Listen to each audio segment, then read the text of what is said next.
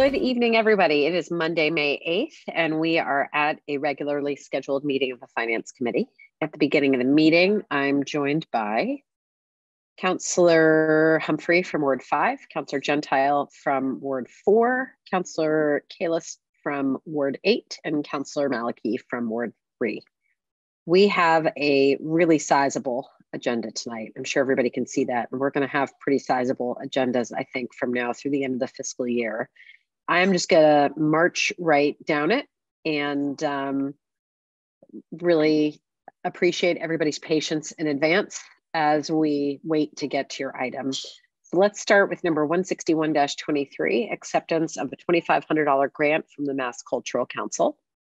Ms. Gannon, I see you've joined us. Are you going to tell us about this today? Yes, I'd be happy to. Good evening, everyone. I don't know if I can't tell if Commissioner Banks is on or not. She was trying to join us, but yes, I did see her. I think she would. Oh, there she is. Do you want, should Commissioner Banks kick us off, or do you want to kick us off? I think Commissioner wanted to, yeah. All right, go for it. I'd welcome, love to thank you. welcome us, and Paula will do the heavy lifting here, but thank you, Chair Grossman and Finance Commission for having us here this evening. I'm Nicole Banks, Commissioner of Parks, Recreation, and Culture, and I'm joined by Paula Gannon, our Director of Cultural Development. Paula is going to give a summary tonight of the grant funding that has been received by her and her team.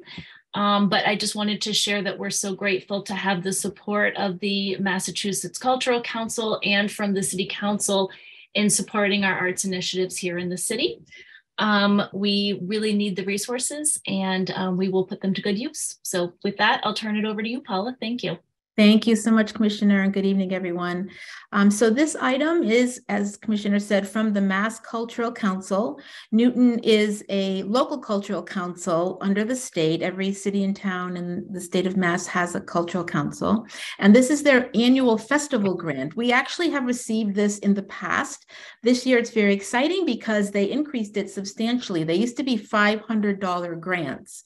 And this year, the state increased that to $2,500. We wrote this grant specifically for the event happening this weekend, which is Family Fun Fest, which is going to be held at City Hall.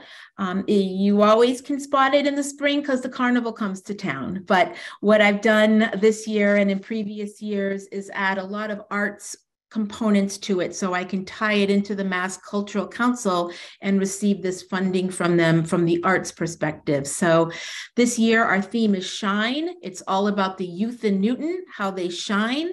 We'll be having a public art exhibition. We have contracted with 6 students from Newton, 2 middle schoolers, 4 high schools. They have been working for the past month so diligently painting these remarkable mural boards. You're going to be astonished when you see how great these are. They're going to be placed in our parks during the summer.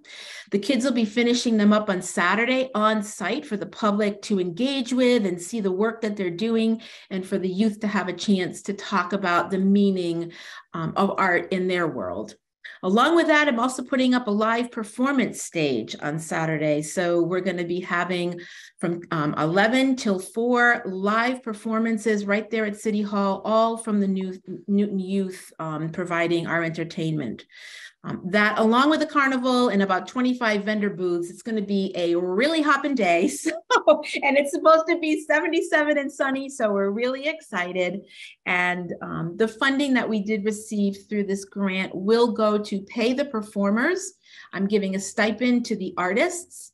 And I'm also able to purchase some tickets for the evening performance of Pirates of Penzance, which is being run at the War Memorial Auditorium by the group Commonwealth Lyric Theater. They have an all-youth production of the opera. And through our program, Newton Arts Pass, I was able to purchase 30 tickets with this money from the Mass Cultural Council to turn back over to the community for those in financial need who can't otherwise afford to buy a ticket to a show like that. So it's a pretty compact day with a lot of arts and culture. I hope you'll come out and join us. Wow, that is quite a series of events and cultural opportunities. That's really great.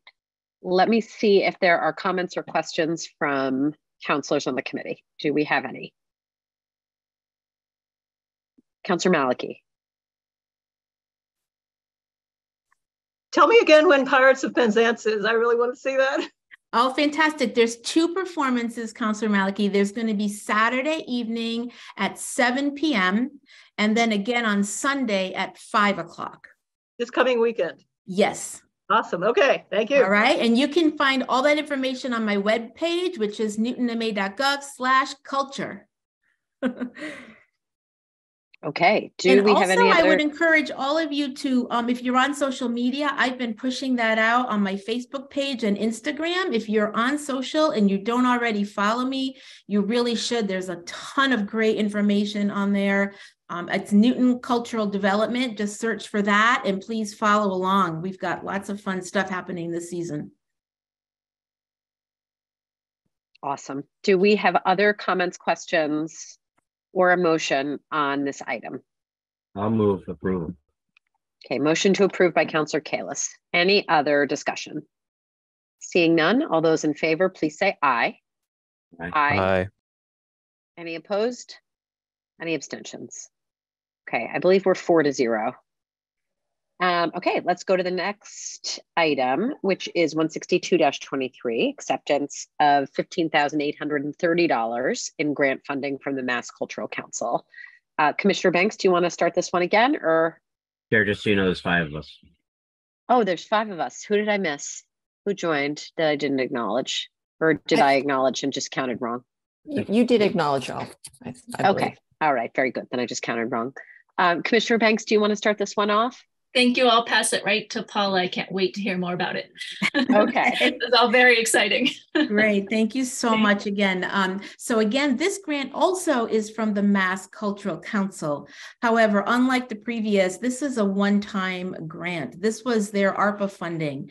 And we had an opportunity. They came out with 2 offerings, one for organizations, one for individuals in arts and culture. So we just latched onto that and applied as an organization. These are unrestricted funds and the grants ran from $5,000 to $75,000. You didn't request an amount, you just submitted an application and they determined through your budget, through your financials, what you would qualify for. So I was really pleased to get this $15,000. This is a pretty significant sum for us to get from the Cultural Council. I'm really happy with that. And the purpose of this really was to help us to reset after COVID. I'm sure I don't have to tell you the severity that the pandemic had on the arts community.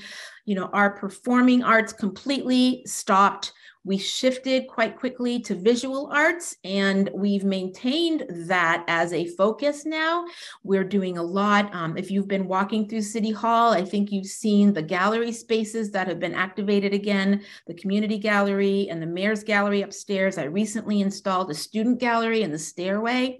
So the visual arts are really, really still important to us. And I'm hoping that with some of these funds, I'm going to be putting in some additional lighting on the second floor gallery. There really is none right now for the fine art that's up there in the mayor's gallery. That will really help us. The other are our programs, which suffered significantly during COVID. We basically shut down our toddler art and music program. It's still not back to where it was pre-pandemic.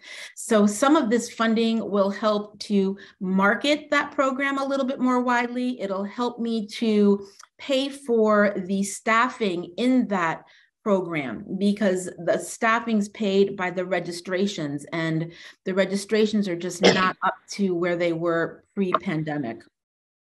So there's a lot of needs to help us reset after the pandemic and this $15,000 will go a long way to do that. Hey, thank you very much. Really appreciate that overview and certainly understand the need. And it is a really nice sum of money to help out with that purpose. Do we have comments, questions? And Councilor Maliki, your hand is still up, but I don't know if that was from before, if you have a comment on this one. No, okay. Pretty straightforward, obviously. Do we have a motion on this item? I'll move it. Okay, motion to approve by Counselor Malachy. Any discussion? Seeing none, all those in favor, please say aye. Aye. Aye. Aye. I, Any opposed? Any abstentions? That is a 5-0 vote. Thank you. We look forward to seeing you this weekend. Great. And that concludes your items for tonight. Is that right? That's correct. Okay, awesome. Thank you very much Right. for joining us. Thank you all. Thank you all All very right. much. Have a good evening. Good You night, too. everyone. Bye. We're going to go on to 156-23. Her Honor the Mayor requesting authorization to transfer $1.5 million to improve the city's roadways, sidewalks, and ramps. And I believe we have Deputy Commissioner Sullivan here to talk about that tonight. You Over to do, you. thank you. So this transfer will bring us to our 9.5 million for FY23 in spending for the Transportation Network Improvement Program. It will allow us to continue to raise the PCI of our roadways, improve our sidewalks, and our ADA ramps. Happy to take any questions. Okay, so in the letter, you talked about this being savings from attrition, this particular transfer. Oh, and Ms. Lemieux, I see your hand is up. Maybe you want to shed some light on this. Go ahead. thank you, Madam Chair. If I may, the city of Newton, I think we may have put it in this letter, but I know you've all heard this throughout the course of the year. We have certainly not been immune from the labor shortages that have been felt perhaps across the entire country, certainly in the Northeast. The Public Works Department has been one of our departments that has been particularly hard hit. We have had times during the year when we have had as many as 50 vacancies across the department. We have about a total of 200 employees. So we've had as high as a 25% vacancy rate. So a lot of the work that we would have had happening during the course of the year, whether it would have been sidewalks or whatever else, our internal employees might have done, could not get done. And so as we have done in several other years, we're here looking to take that attrition money and put it into the paving lines where we will hire contractors to do work that we otherwise were not able to finish. So $1.5 million is a lot of attrition. How many human beings are we talking about? At one point, we were around 55 employees. We are right now sitting at 44, but that's recently. So for most of the year, we were more than a quarter down in employees. Where is the bulk of that type of employee? Unfortunately, our utilities and our streets divisions, they're the mechanics. Oh, also fleet, we're short several mechanics. It's mostly our labor force, unfortunately. So it sounds like you're making progress if you've reduced the number of vacancies. How have you been getting by in the meantime, being down 44 to 55 people? It's been difficult, but we're managing. And if I could ask a little more, what is the plan to address the shortage? Or so we've been working with HR to develop great flyers. We've been going to job fairs at high schools and trade shows. So, and we've also gotten, I think, 3 or 4 candidates through this. We've been working with our vendors. If anyone's laying anybody off, to suggest that they may want to apply here. So we are working on it, and it seems to be working somewhat. How much of the problem is what we pay or offer in benefits? We updated our wage study. We're right in the middle in most cases. So it isn't that. It is just attracting applicants. I guess it makes sense to me that if we're in line with other communities, but obviously folks who are in this profession must be opting to go elsewhere. And Ms. Lemieux, I see you have your hand up, so feel free to add if you want. Thank you, if I may, Madam Chair. When we renegotiated the Teamster contract and the foreman's contract after that, as the deputy said, we really took a hard look. The Teamsters contract in particular, we really increased the lowest end of that union so that people would come in making a decent wage. We did a study. We made sure that we were well within, at least the top half on those different types of jobs. However, at things like mechanics, we cannot possibly compete with what the private sector pays for mechanics on heavy duty equipment. The problem that we've had this year, not only can we not compete with our mechanics, even the mechanic or auto bodies or mechanic shops can't hire people. So it almost, it's just such a trickle down. We can't even send our equipment out to get fixed. And we have different vendors who were not even allowing the city to order new vehicles. So it's just so that segment of the industry has been particularly hard hit. And again, as the deputy said, our laborers, we've really seen a shortage there. I would say that even though we're going to come to you, we docketed an item. I don't know if we stamped it in yet today, but I think you all probably saw it in that list of all the docket items that we have before you, those 24 docket items that we've put before you over this last week or two. We will need some more money for snow and ice, but I will say to you, we were really fortunate that this year was a mild winter, because we had so many vacancies in DPW, and our contractors were dealing again with the same thing. So even our contractors who do our plowing have been experiencing the same labor shortages. So it's a phenomenon that I think our wages are in line, certainly with what other communities are paying. But as I said, not the mechanics. We can't even touch what mechanics make in the private sector. Thank you. Next question is, with this $1.5 million, what will that take us to total for transportation network improvements funding? And then along with that, I know the mayor alluded in her budget address to some of the major roadway improvements you're planning to take on, but could you briefly go over what you expect the highlights of the improvement season to bring? Ward and Waverly will be paved this year, or a portion of Ward, all of Waverly. Sidewalks done as well, as along with ADA ramps.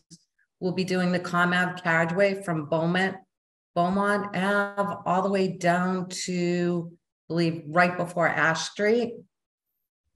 We'll be doing a number, I think we're at 44 neighborhood roads this year.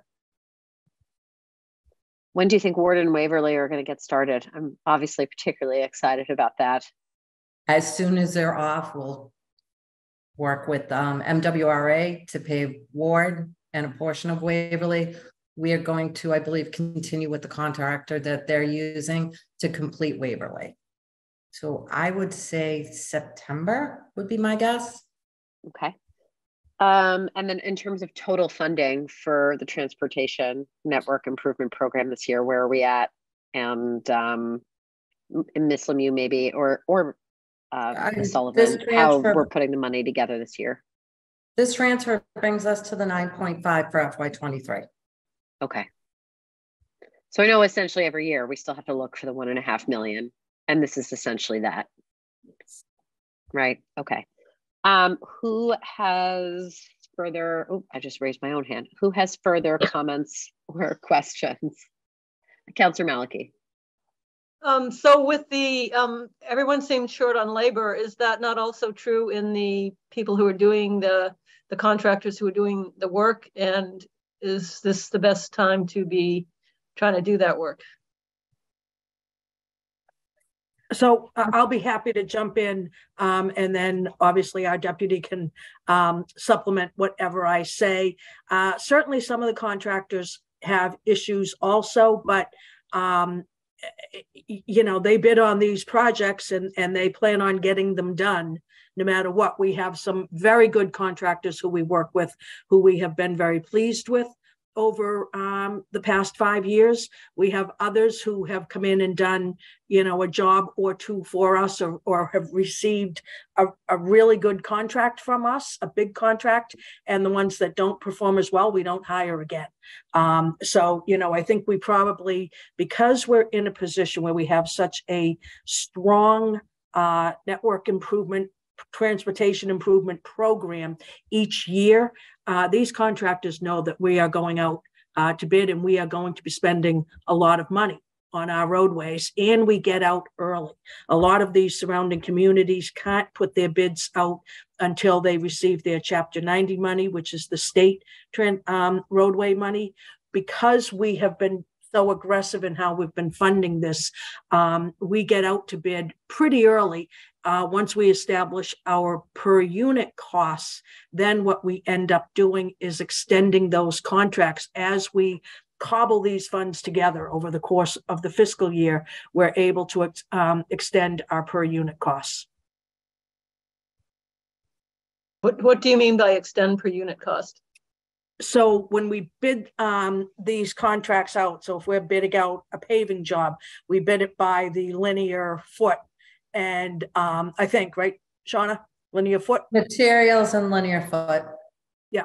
And so if a contractor, whoever bids the lowest amount per linear foot, then as long as we're not adding unit value cost to the bid, we can add more money to the bid package or the award, as long as it stays at the unit cost. So we've already bid it out. We already know that we got the best unit cost per linear foot. And so as we add amounts to our paving fund each year, we are more often than not able to go back to those contractors who were most aggressive back in February when we bid this out, when we were ready to roll before lots of other communities were. It's actually worked out quite well for us.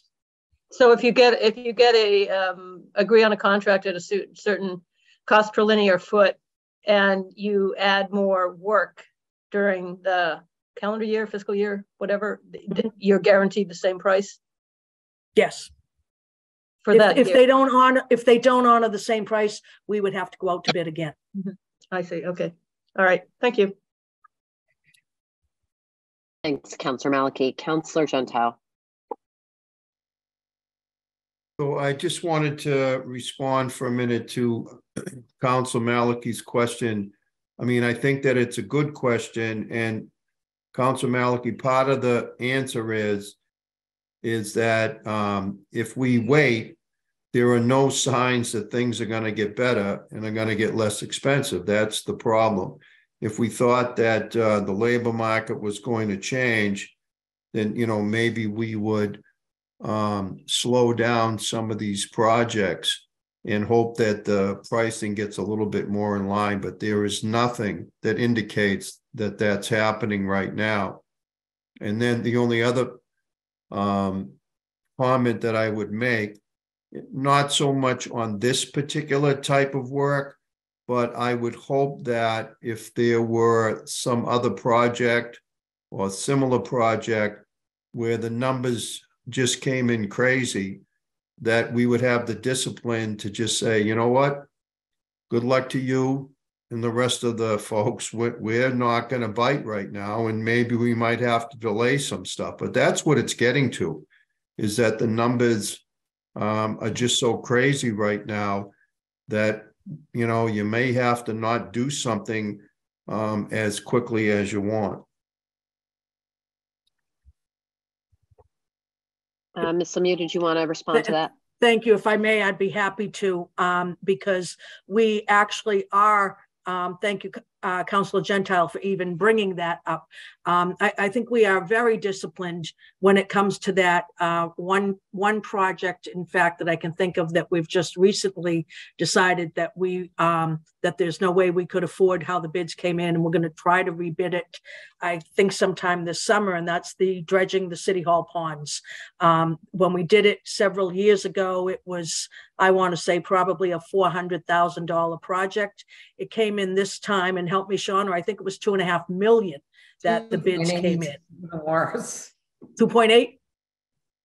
It's crazy what's happening out there. And so we absolutely walk away from projects if they're too expensive.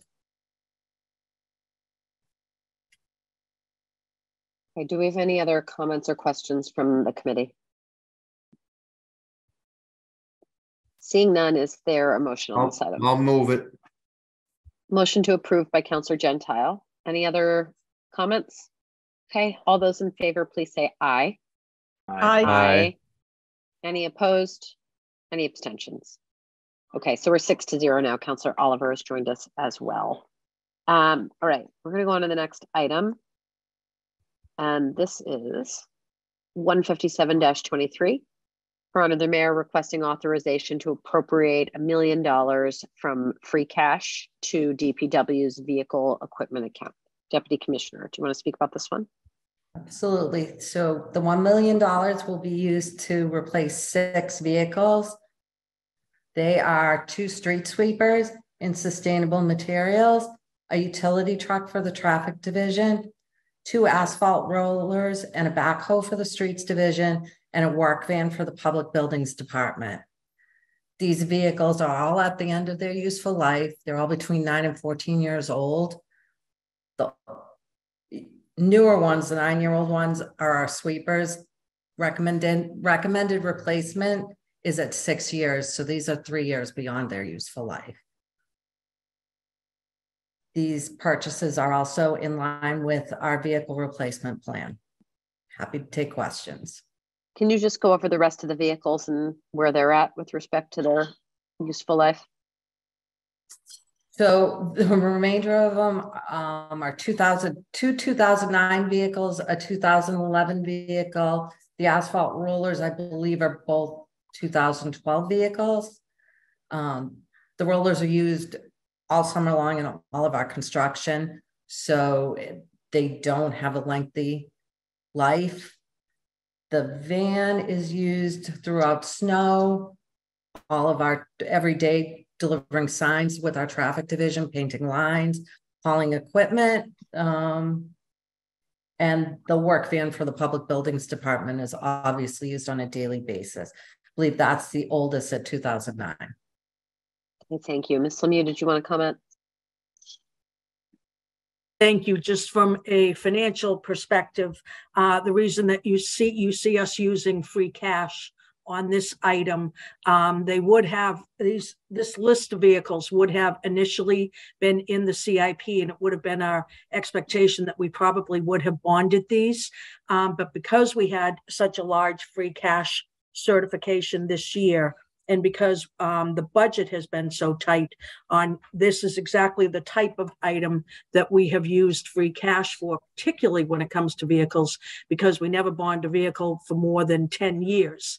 And so we more or less get the biggest bang for our buck when it comes to freeing up capacity within the operating budget to use our items that would have otherwise been bonded. It frees up more money, if you will, for the same $1 million than a 20-year project might have done when it's a 10-year item. So there was really, a win-win, if you will, from a financial perspective on this. Ms. Lemieux, what's the 10-year borrowing rate right now? I don't know, but it's about when we do our bonds, within our bond sale, we have all different terms. And then what we calculate is the true interest cost for the entire bond sale. So I don't know what the coupon rates are right now. What I can tell you is for our bond sale that we did in January, we received a true interest cost of 2.93%. But that covers borrowing of all different types of terms. Exactly. 2.93? 2.93, I believe. Okay. Councillor Gentile, let me go to you.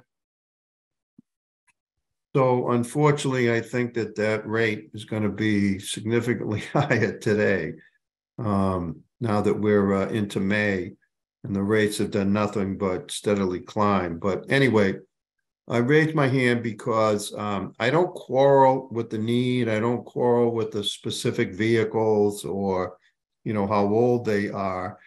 But I will say this, the president, and I don't know, maybe, Madam Chair, you might have signed on to this letter, but we sent a letter to the administration a few weeks ago asking for more information about the plan on how we were going to spend free cash. And I actually thought that it was an excellent letter and raised some very legitimate points.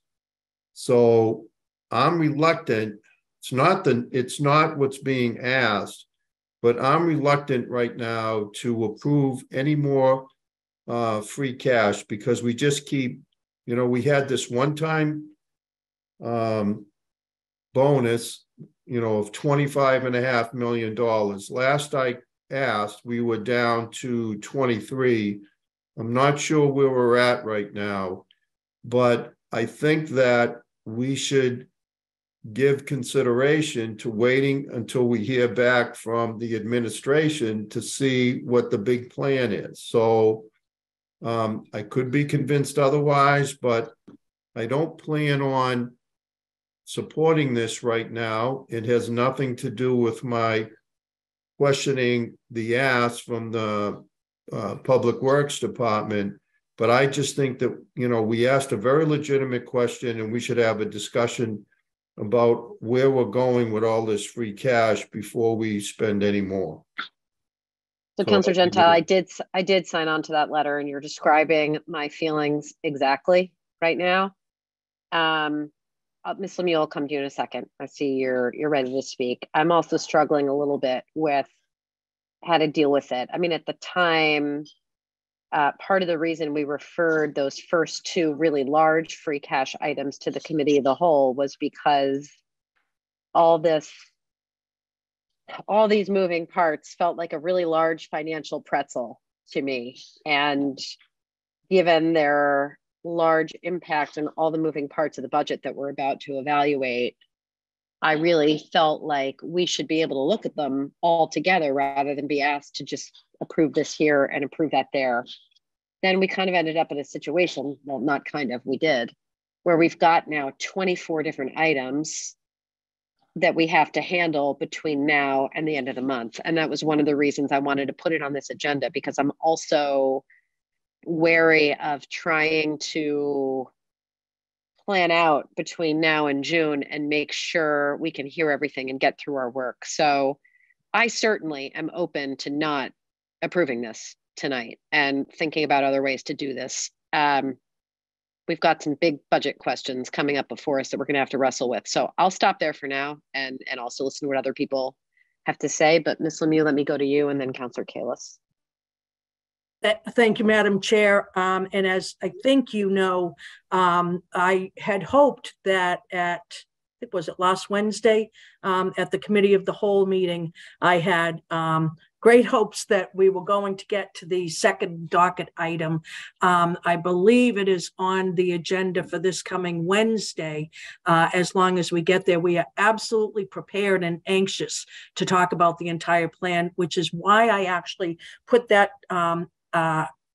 spreadsheet together that has the 24 docket items. We will now, today we docketed the last 4 items that say to be docketed on that list. Anything that we intend to look for free cash for is on that list. At this point, we'll be more than happy to discuss it holistically as soon as there's a point in some agenda, where we have the opportunity to do that. But I know it seems disjointed. God, what is the word? Disjointed. Thank you. Disjointed. it seems disjointed, but it's not. There really is a holistic plan. And as I say, we will be more than happy because we had so many moving pieces this year. But that's that spreadsheet that has the 24 items, I would say is really, I hope that you all use it as more or less a key, if you will, to everything, to what it really looks like that we'll be asking you to consider over the next 8 weeks, 7 or 8 weeks, whatever's left. Okay, let me take Ms. Sullivan and then Councillor Kalis and coming in. Madam Chair, can I just make one more comment? Sure. This item, the other thing I tried to do on this spreadsheet, and which item number is this? 15723. I tried to take a look at all of these requests that are in front of you. And so something like this request, what I put for a date when we would require it back, I put early June for all of these different things, just so that you as a finance committee realize we have to, if we are going to use free cash at all, it has to be appropriated from the full board before the end of the fiscal year. So your last meeting in June, I want to say is June 19th, but I could be wrong on that date. But anything that we're asking to use free cash for has to be approved by that date. And it's because free cash, we are actually appropriating free cash, whereas we can still come in if we need money and transfer it from unexpended appropriations, but we can't use free cash beyond that point. And so on this spreadsheet, you'll see there are several items that I put June 15th as the date that we would need it, because they need to really be dealt with for up or down in the same time frame where you would have to be dealing with the budget. And then there are others that I put early June, and then you will see there are some, and I really tried to minimize the ones that need to be approved in May. So the more critical ones, I've certainly put May as them, but I tried to really spread it out and be as realistic as I could be in how we were looking at the dates. Right, so this and as one, I look at the dates, so we'd probably have full council on the 5th, this committee on the 12th, Juneteenth is the 19th. So I assume the clerk is nodding along. So the 20th would be full council, 26th would be finance, but by then we have no full council meeting after that. Exactly. So we're really, stuck with for June 12th. Right. So many of these items, if finance, finally votes them out on the 12th and they get to the full council on the 20th, we will be fine. So I don't want people to think, even though there's a tremendous amount of docket items that will be before you, I did not want you to think that we were looking for you to rush them all through, which is exactly why I put the sheet together the way that I did. Okay, thank you. Let me go to Deputy Commissioner Sullivan, then Councillor Kalis, then I'll come back to you, Councillor Gentile.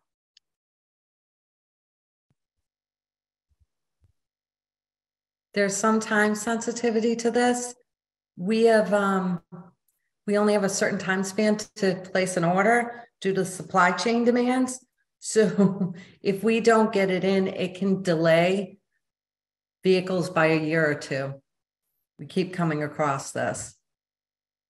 Do you have a particular cutoff date that you know of, or it's just a slippery slope situation? It's a really slippery slope. We've had wrecks in and they've canceled them. Okay, Councillor Kalis, then Jen. That's exactly what I was going to ask the deputy chief there, or commissioner.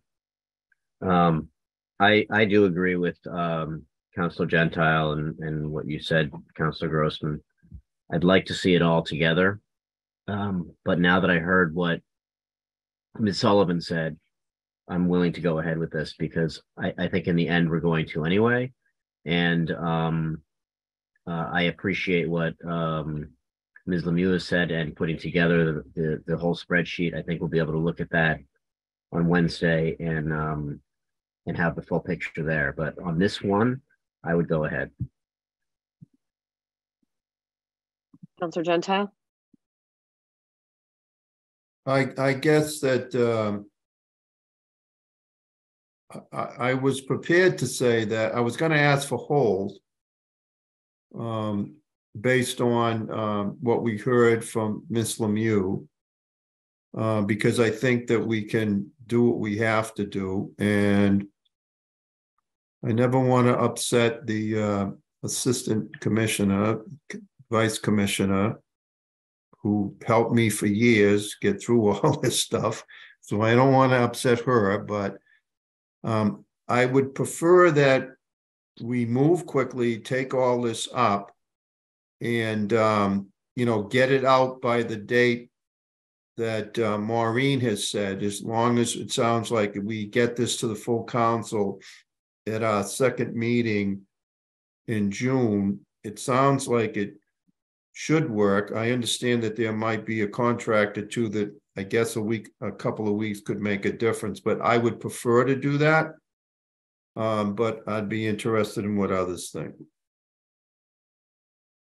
I'm with you, Councillor Gentile. Councillor Kalis. Look, I agree with you, Councillor Gentile, but your operative word was should. And we're talking about the city council here, where we have 24 members, and there's no guarantee we're even going to get to that list at the committee of the whole on Wednesday, which would push that. It's just, I just think there's too much risk, and so I'm ready to move it. Can I respond to that? Sure. It's a good point. And Councilor Kalis, if we don't do our job and get to it, the way that we've been told that we really need to get to it, then I guess I'd be a lot more ready to, to vote it. But, we can move quickly if we want. And I think that that's, what we should do. But as you're correct in saying, there's a lot in front of us, and that doesn't always happen. But I, for one, would, if we haven't resolved it, then I, for one, would say this is one item that should go through. I'd just like to see us look at the whole package and get one shot at it. I just procedurally want to explain some difficulty to everybody that I haven't quite sorted out. And Madam Clerk, feel free to jump in if I kind of misspeak or misdescribe any of this. So we've got a committee of the whole on Wednesday night with the same docket items, essentially, that we had before us at our 8 a.m. meeting last week. My hope right now is to spend an hour on the COLA docket item and the remaining time discussing the free cash items, as well as what I'll call the catch-all item, which we wrote to make sure we could discuss all this other stuff. But all those other items are also now separate docket items that have to come through finance. And I just want to make sure, Madam Clerk, that we're doing everything as cleanly and as quote unquote kosher as possible in sort of what we're talking about. I mean, there's no way next Wednesday night we're going to be talking about 24 whole items. I think more holistically, we are in a position to talk about how much free cash, the topic of the of any other surplus funds that may be sort of uncertified out there. But I just kind of want to turn to you for a second, because we're starting to get into some difficult procedural stuff that I've not yet wrapped my head around fully, if you want to say yes, anything. and well, the items on the 10th, on Wednesday, the committee of the whole, those have only been referred to the committee of the whole, so they don't go back to finance. Right, unless we were to, vote them back to the council and refer them back out to finance. Yes. So, which I don't think with these few items, I don't think adds a ton of value, but maybe people will disagree. Right, depending on the committee wishes. I think realistically on the 10th, if you have an hour for the COLA discussion and then discuss the docket item that has kind of the overarching conversation about free cash, and then hopefully maybe after that, there'll be a better guidance as to how to vote the other free cash items. moving forward. But this month is very tight with meetings. So to have another committee of the whole, I'm looking at the budget calendar now. If we had to hold those items again or partial parts of that agenda, we could maybe have it on the 24th, which is another Wednesday, but it's after your second finance meeting. So it will be tight if, I don't know if all items will be decided upon Wednesday night. I feel like that's going to be a long discussion. If I understand, I'm not, has anybody made a motion or consider themselves to have made a motion at this point? Councillor Kalis? I'm making a motion to approve. Okay. Discussion on the motion to approve. Any further comments and questions? Councillor Gentile. I'm going to vote against the motion only because I think that we should hold it in the hopes that we can, have this greater discussion and get this thing voted out in the middle of June. So I'm going to vote against. I prefer not to vote against it, but I got no choice. I prefer I was considering an abstention myself, with reserving the right to vote against it in the full council, but I am also not going to vote to approve this right now. Any other discussion? Okay. Councillor Oliver? Yeah, terribly sorry there. So I was transferring from the car to the home audio here. Are we on 156.23? Sorry, I forget the number. 157. I know the topic. No, 157. 150. Okay, my fault. All right, so we're still on the vehicle equipment. Okay, thank you. We are. And in terms of the kind of procedural situation here, I'm leaning towards abstaining myself. I think that seeing the full picture is worthwhile. I believe that as a council, we owe it to ourselves to have that look. And I believe that as a council, we will also make sure that we get this done. I'm quite sure that no one would want free cash to pass us by, if that is the ultimate negative possibility here. But I do appreciate it. I will be. I can't vote to approve this kind of without all of the adjoining information, right? That we're talking about. Thank you. Thank you. Just one clarifying point. If we were to not approve this and the fiscal year ended, the free cash wouldn't go away. It would just get locked up for a number of months while we go through the free cash recertification process, and the cash would ultimately get rolled forward to the next fiscal year. It just wouldn't be available to us until some point in the fall, usually October-ish. That's correct. Right. Okay. Thank you for the clarification. Appreciate it. Mr. Curley, did you want to say something there? I just said that's correct. So technically the free cash closes. It closes to undesignated fund balance, which becomes the starting figure for the next year's free cash. So you lose free cash June 30th, you get it back mid-October.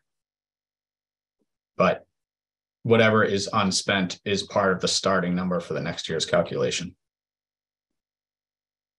Thank you. Councillor Humphrey.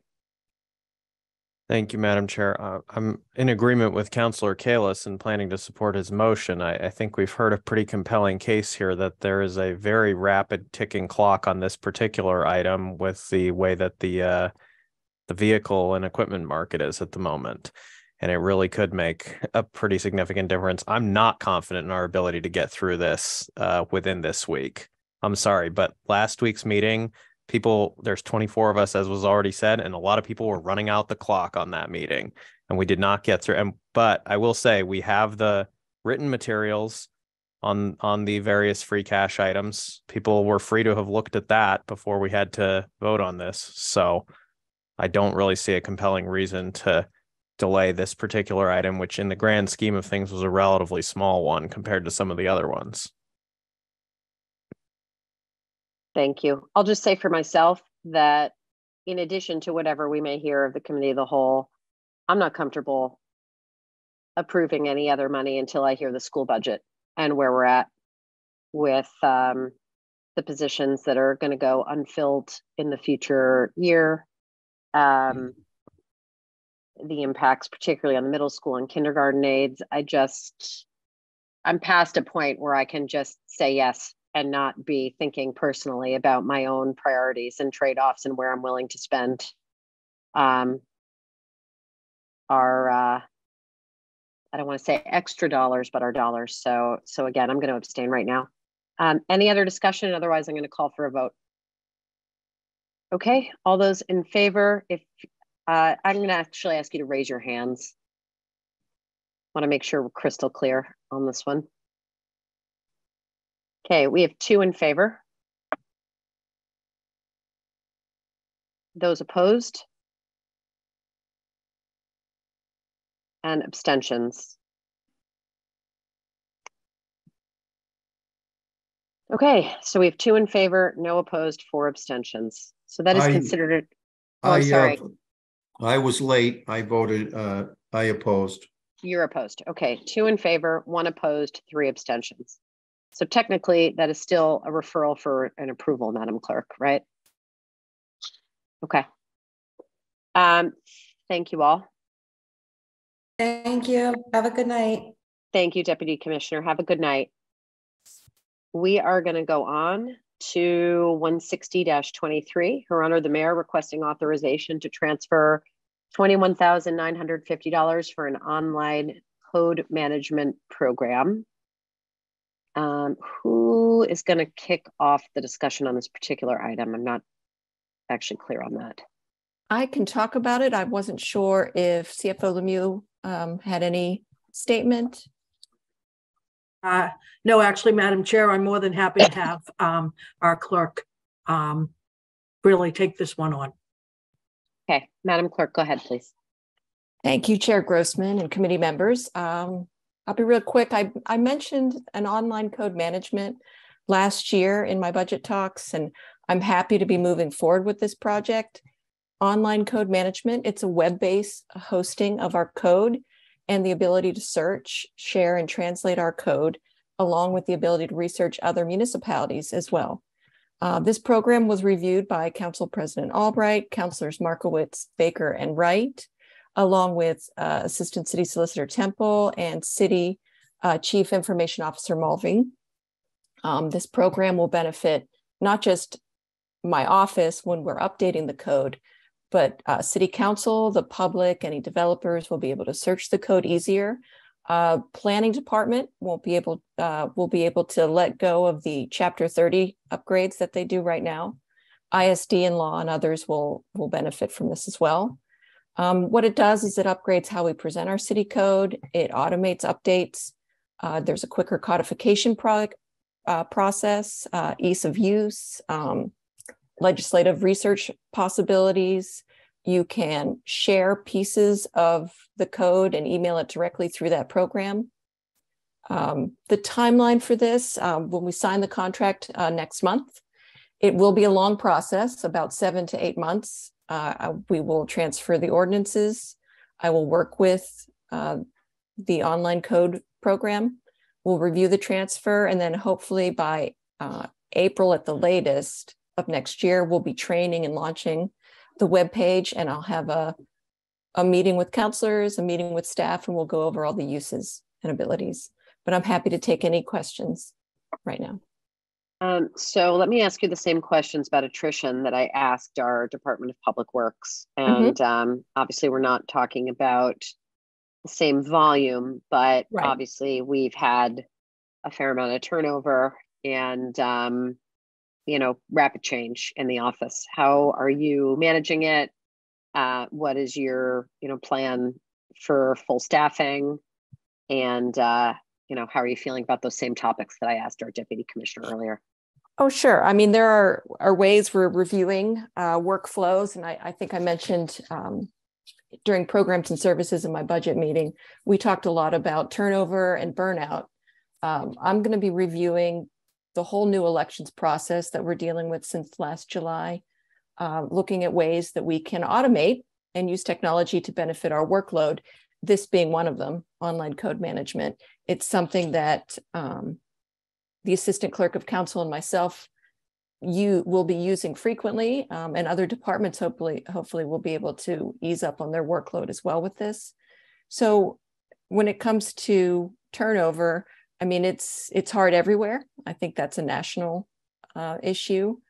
I would love to reevaluate. It's been over 10 years since we've kind of researched and evaluated our positions, union and non-union.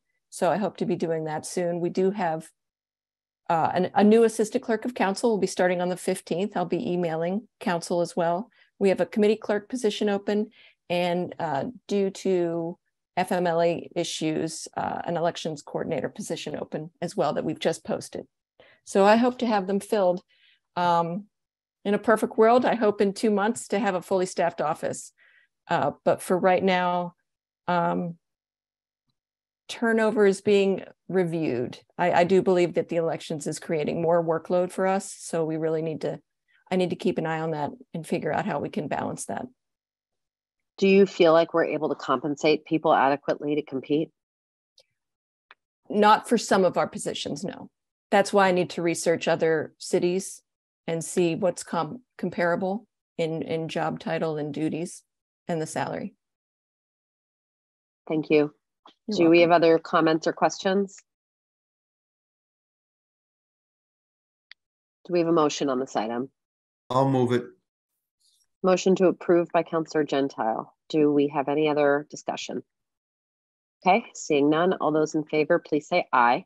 Aye. Aye. Aye. Any opposed? Any abstentions? Okay, we're 6-0 on that item. Thank you. Thank you. Excuse me 1 sec while I scroll back up to the top here. Okay. We are now entering the budget portion of our meeting. And just a reminder that we do at the conclusion of our budget still have two. Where were those yesterday? Oh, Councillor Gentile, I think you might have to mute that. We've got, we will still have 2 items that are just for the committee where a motion for executive session may be entertained at the end of our budget portion. We're going to do our budget portion first. So these items, which I'm going to put on the table all together, are item 1-23, item 1-23 subparens 3, and item 1-23 subparens 4. There's submittal of the fiscal year 24 to 28 capital improvement plan, municipal and school operating budget, and supplemental capital improvement plan. And questions and comments on all 3 of those will be in order as we review these departments. So the first one that we have is the comptroller's department, and then followed by our retirement system. I do see we've been joined by the director of the Newton retirement system, as well as several members of the board. So Mr. Curley, I'm going to go to you first to review your department's budget. Then we'll do the retirement piece following that. Then the treasurer's office, then purchasing. Thank you, Chair, and good evening, councilors. Comptroller's office is made up of 6 full-time and a part-time staff. Our job is essentially financial compliance for the city, financial reporting, the audit, making sure all state and local reporting is done accurately and on time. We don't have any real exciting things going on this year, which is pretty standard for an accounting office. We do focus on some trainings, and I'm happy to report that Stella in our office, Stella Zaloshina, the Deputy Comptroller, passed her Certified Governmental Accountant exam about maybe a week ago. And So that's big news for us. And we do have other trainings going on, which is something that we've always kept a focus on. That's it from that aspect. I can get into the dollars and cents side. So when you look at our budget, it looks big.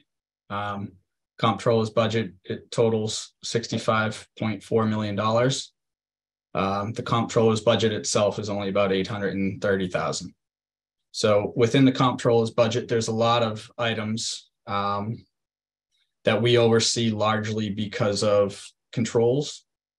So interfund transfers, there's an item this year, the 1.16 million, that has to do with a transfer to a capital project line for the Horace Mann School. That item is budgeted contingent on the retirement COLA item that is before City Council, which would, as a result, reduce the annual appropriation for 24 from 9.6%, which was voted back in the February Retirement Board meeting, down to 6.6%. And that would free up the 1.16 million in the general fund operating budget, which the administration is using as an interfund transfer to kick off the Horace Mann project. We also have the workers' comp transfer, which every year it's $800,000 transfer to workers' comp. We have property insurance under us. Property insurance this year has spiked significantly. We met with our property insurance company, Knapshank. They are going out working with Travelers, who is, I believe, underwriter is the term. And they've explained how rates have spiked. So our increase went from about $700,000 last year up to $806,000 this year. And that is probably still very tight based off of the values of the properties. And so property insurance is meant to cover the replacement cost of buildings. And as you know, building material and all of that is going up significantly, as well as rates for insurance going up significantly. So the two factors that essentially make up property insurance are going up. So you'll see a big spike in that. We also have 3.6 million in reserves under my budget, which are snow and ice, which is 1.5 million, the regular current year reserve, which is 500,000, and then about $1.6 million in current year wage reserves. Again, those are housed in my department. Those are decisions of the administration. And then if you're good with that, I'm sure more time will lead into the retirement. So if we want to discuss any of that before turning over to the retirement line within my budget, we can do that if you'd like. Why don't we pause for a second and take comments and questions here on your budget? I have one just really quickly looking at your org chart. So Stella's title is deputy and Regina's title is assistant. And I see they're sort of pictured equally. Do you consider them sort of equal? Yes. So sort of, I don't have a better way to say it than like level in the department. Yeah. So I consider them equal, but their duties are quite different. So Stella is largely financial reporting, helping me with all the financial side. Regina is overseeing the day-to-day in the office, having a good grasp on everything that goes in our office, whether payroll, payables, AR, overseeing all the issues, taking on a lot of the projects, making sure that day-to-day the office is running smooth. So those are the two big differences, but I view them as equal, but kind of a good separation of expectations or tasks. If you were absent or on vacation, would they sort of equally be in charge, or is one person kind of the go-to there? It would depend on what the issue would be. If it was something like tonight, council, Stella would step in. If it's day-to-day decision-making, that would likely be deferred to Regina. Okay. I'm just sort of looking over the interfund transfers section of this, and I know that you just touched on several of these. So there is only one interfund transfer, and that is the Horace Mann. That's in the budget this year. Anytime a interfund transfer is voted during the year, it flows through my department line, which is why if you were to be looking at the actuals for 2021, 22, you would see other transfers figures in there. That's just the way it works. But there's only one item for transfers to other funds in the 24 budget. Okay. I'm looking over all the other big ticket items that are here on page 4 that I'll just draw the committee's attention to, because this budget is a pretty interesting one with a lot hitting on a lot of the kind of issues of the day, you would say, in our other conversations. Do we have other comments or questions from the committee on this budget? Madam Chair, are you talking about also retirement? Yes, although I think what we should do if folks feel that the comptroller's budget is straightforward, obviously it's our practice to take a straw vote if we're ready.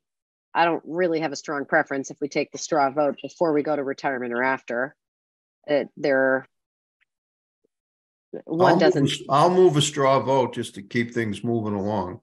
Okay, so we've got a motion for a straw vote. We do we have 2 hands up? So let me go take those first. Councillor Malachy, then Humphrey, and then we'll take it from there. Go ahead, Councillor Malachy.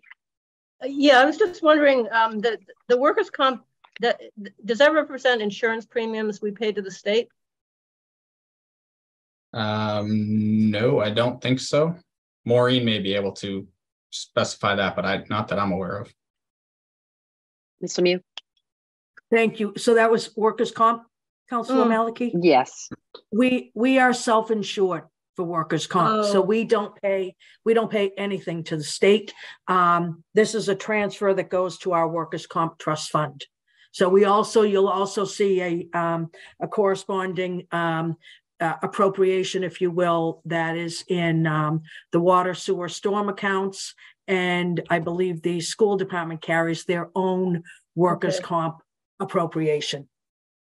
Okay, I just wondered why it was the same every year. But having recently experienced the workers' comp system, it's terrible. Thank you.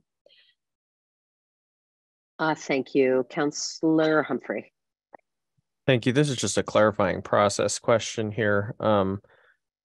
Since retirement sort of falls under this, I guess, is what we're voting on just the department's budget, or is it also the transfer into retirement?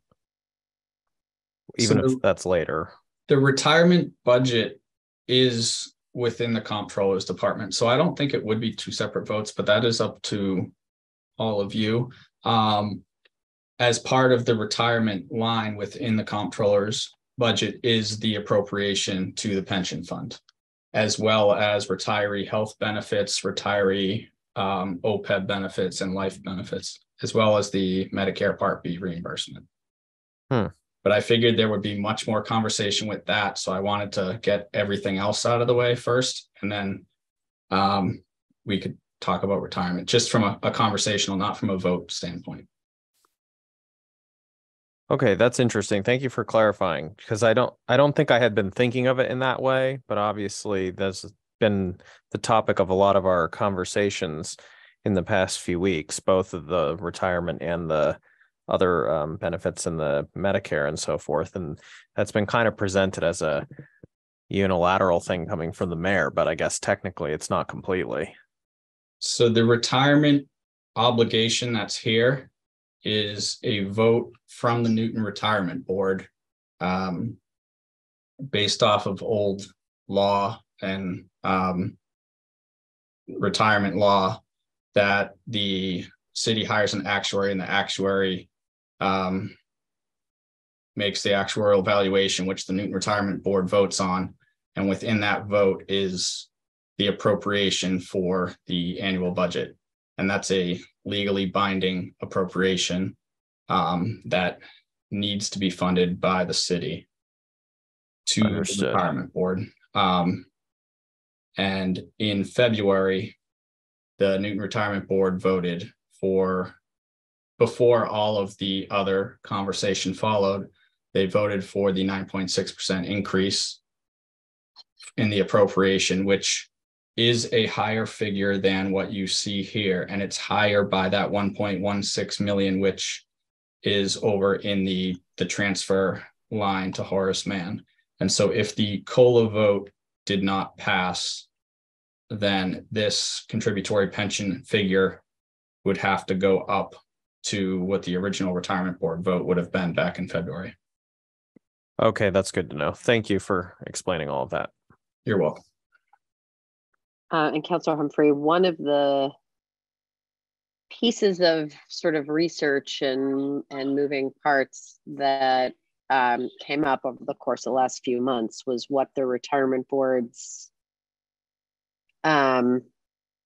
authority is, in that apparently if the city did not fund the appropriation at the level that they voted, and we voted on the budget, that they then have the authority to compel the assessor to collect taxes up to the level that they voted to fund that appropriation. Now, that said, that's the one line here.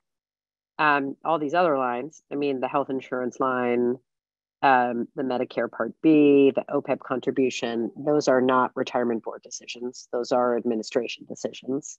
Correct. And as you might recall, with respect to the council's authority, our authority is to basically vote yes, vote no, essentially to no effect, or reduce, but nothing in between. All right. Yeah. Thank you for adding that as well. That was my sense of the situation. And I think it is similar to like the discussion we had around the schools last year, which is that you have to provide a certain amount of allocation under state law. And so this is similar, that the state backed retirement thing is kicking in here. Okay. Thank you. Right. Now, that said, one thing I don't know the answer to, and Mr. Curley, maybe you do. I see actually City Solicitor Giuliani has joined us. Maybe she can answer this. If the council voted no on the COLA, and the retirement board has made their intentions clear that they would then vote for a higher appropriation, but we've budgeted this number, I don't know if that changes the calculus at all. I mean, I don't know if the retirement board can just meet again and continue to change the number and make a different appropriation. I have to imagine that's probably splitting hairs, but. Well, so my understanding of the situation, I know it's very fluid, is the retirement board back in February already voted for an appropriation. And so if the COLA vote that is in front of council is contingent, would change that FY24 appropriation contingent on the COLA vote being passed. And so if the COLA vote isn't passed, the vote from February would be the vote. And then the retirement board would figure out an actuarial valuation schedule either at the end of May at that meeting, if it's appropriate at that time, and Siegel has their figures, or in the June meeting. And we can vote on a pension funding schedule through the end of the June meeting. Ms. Lemieux, did you want to comment? And then Councilor Gentile, I see you've got your hand up too. Thank you. Yes, Madam Chair. Actually, our comptroller and I have really started having these conversations to try to tease out exactly what would happen. By us having the 1.16 number match exactly what was reduced from the pensions, still somehow the retirement board or DOR, somebody would have to ensure that we ended up raising the 42.4-ish That was the amount that the retirement board voted on. We would certainly, if all of that becomes moot and the retirement board is back at that 9.6% appropriation, we would certainly not be spending that $1,160,000. And what we haven't figured out is, does that go back through? The cleanest way is that it goes back through the council with a recommendation from the mayor to amend her budget to put that $1,160,000 back into pensions. We're certainly going to need legal opinion. If we get to that point, we're going to need a legal opinion to make sure that we do it all correctly. But that's why we've presented the budget the way that we have, so that we're very clean, just in case those votes don't go at least the way that they've been presented to you. Thank you, Councillor Gentile. So this discussion really highlights how involved this subject matter is. And I just want to take everybody back to what Councillor Kalis advocated for at the Committee of the Whole on 2 separate occasions. And that was that the powers to be sit down and work out some kind of a compromise. Otherwise, this is going to get extremely involved. I agree with what most everything that Councillor Humphrey said about the similarities with last year's budget discussion in the vote. But with all due respect, the vote that was taken was more, a statement about how folks felt about I think, a lack of funding for the school department. As was just explained to us, the retirement board has the authority to mandate that the taxes be increased to fully fund the system as they voted. And I think that's an important thing for us to keep in mind. But again, a peaceful resolution to all of this is really going to serve us all best. Because as I understand it, what's in front of us tonight, and I would strongly suggest that we don't vote on the retirement budget tonight, is to increase the retirement by 9.6%. That's the vote that was taken by the retirement board. Now, what's happened originally? Now, what happened subject to that was a vote that was taken to extend the funding schedule and to reduce that contribution to 6.6% and to increase the COLA for 3 years in a row by $1,000 up to 15. So is that not what's in front of us tonight? And I think maybe, Steve, you're the best one to answer that. So the figures that are in front of you tonight, that pension line is based off of the 6.6% increase. And the difference in the 9.6 and the 6.6 is down at that, in that transfers to other funds line for the Horace Mann addition or renovation. So what you see is based off of the 6.6% appropriation increase for the general fund, obviously. And so that was based on the last vote that the retirement board took, which was to extend the funding schedule to 2032? Yes. So the vote would have been to extend the funding schedule to 2032 with a 6.6% annual increase in appropriation contingent on the City Council approving 3 COLA base increases in FY 24, 25, 26 by 1,000 each year. Okay. And to be clear, the final payment would still be made August 2031 in calendar terms. So we're talking fiscal 32, but August 2031 in terms of the transfer of the payment to get us to full funding. Yes. Okay, and I did hear somebody mention that if in fact COLA doesn't go through, that the retirement board may well decide to change their vote with reference to the funding schedule in the 9.6 versus 6.6. But I don't think that we can assume that. There was a vote recently that sort of tested the retirement board's thinking and all of that when they were asked to support the letter that we all received from a couple of members of the retirement board. And that, nobody else joined on. So, it could be a 3-2 vote. No one really knows that for sure.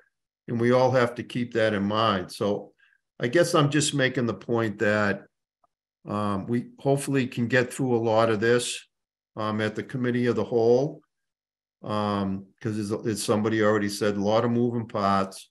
So I suggest that we hold this tonight.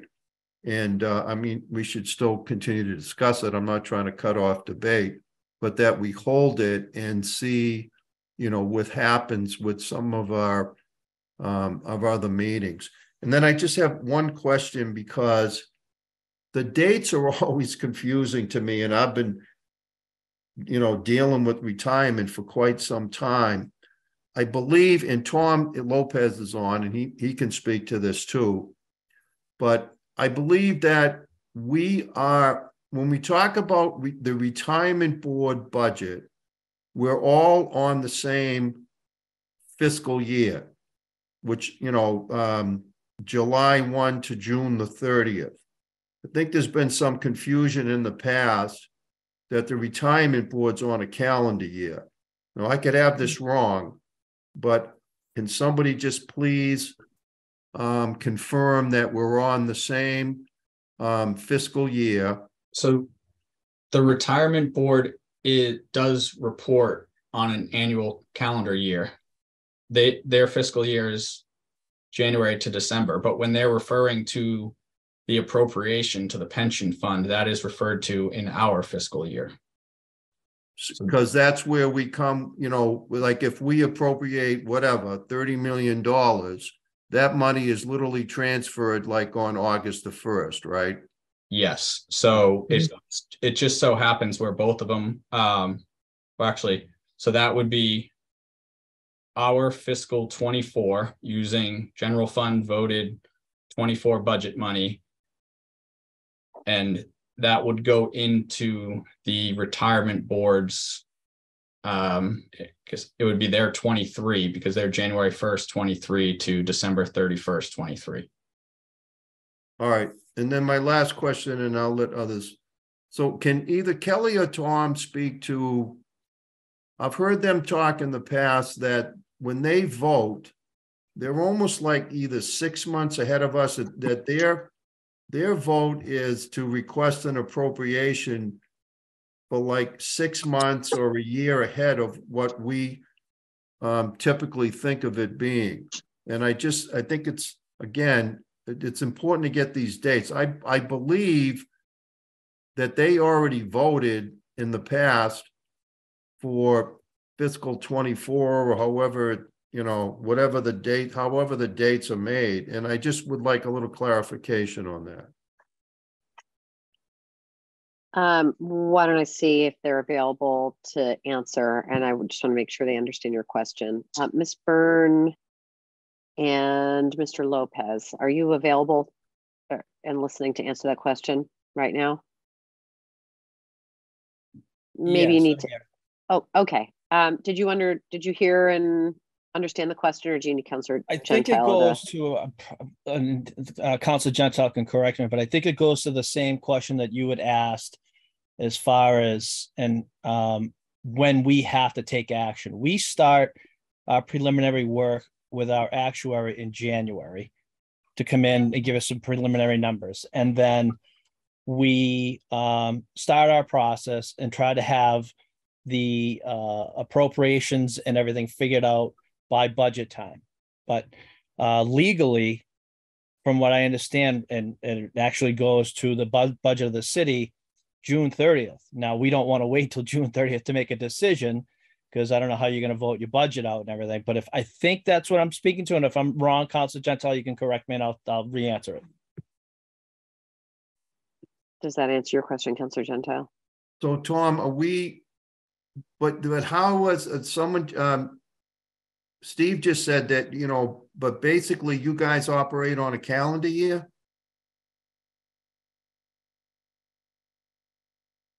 Mr. Lopez? Or Ms. Go ahead. Byrne? Say that again, Councilor Gentile. So but I think I heard Steve say that while we operate on a fiscal year, July 1 to June 30th, you actually operate on a calendar year. Do I have that right? Right. So our budget was, our FY24 budget was based off 1/1/22 data. So that's how we sort of build our budget from there, and that's what it's based off of. Does that answer the question? Ms. Lemieux has her hand up. Ms. Lemieux, do you want to try to clarify and add to that? Thank you. If I may, I think where the confusion is the actuarial valuation for the pension fund is from the calendar year. So that's always as of January 1st.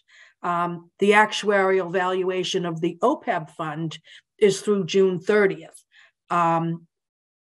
So when you see the appropriation for pensions in this book, because we have the cash flow that we do as a city, we do the entire transfer in one motion, if you will.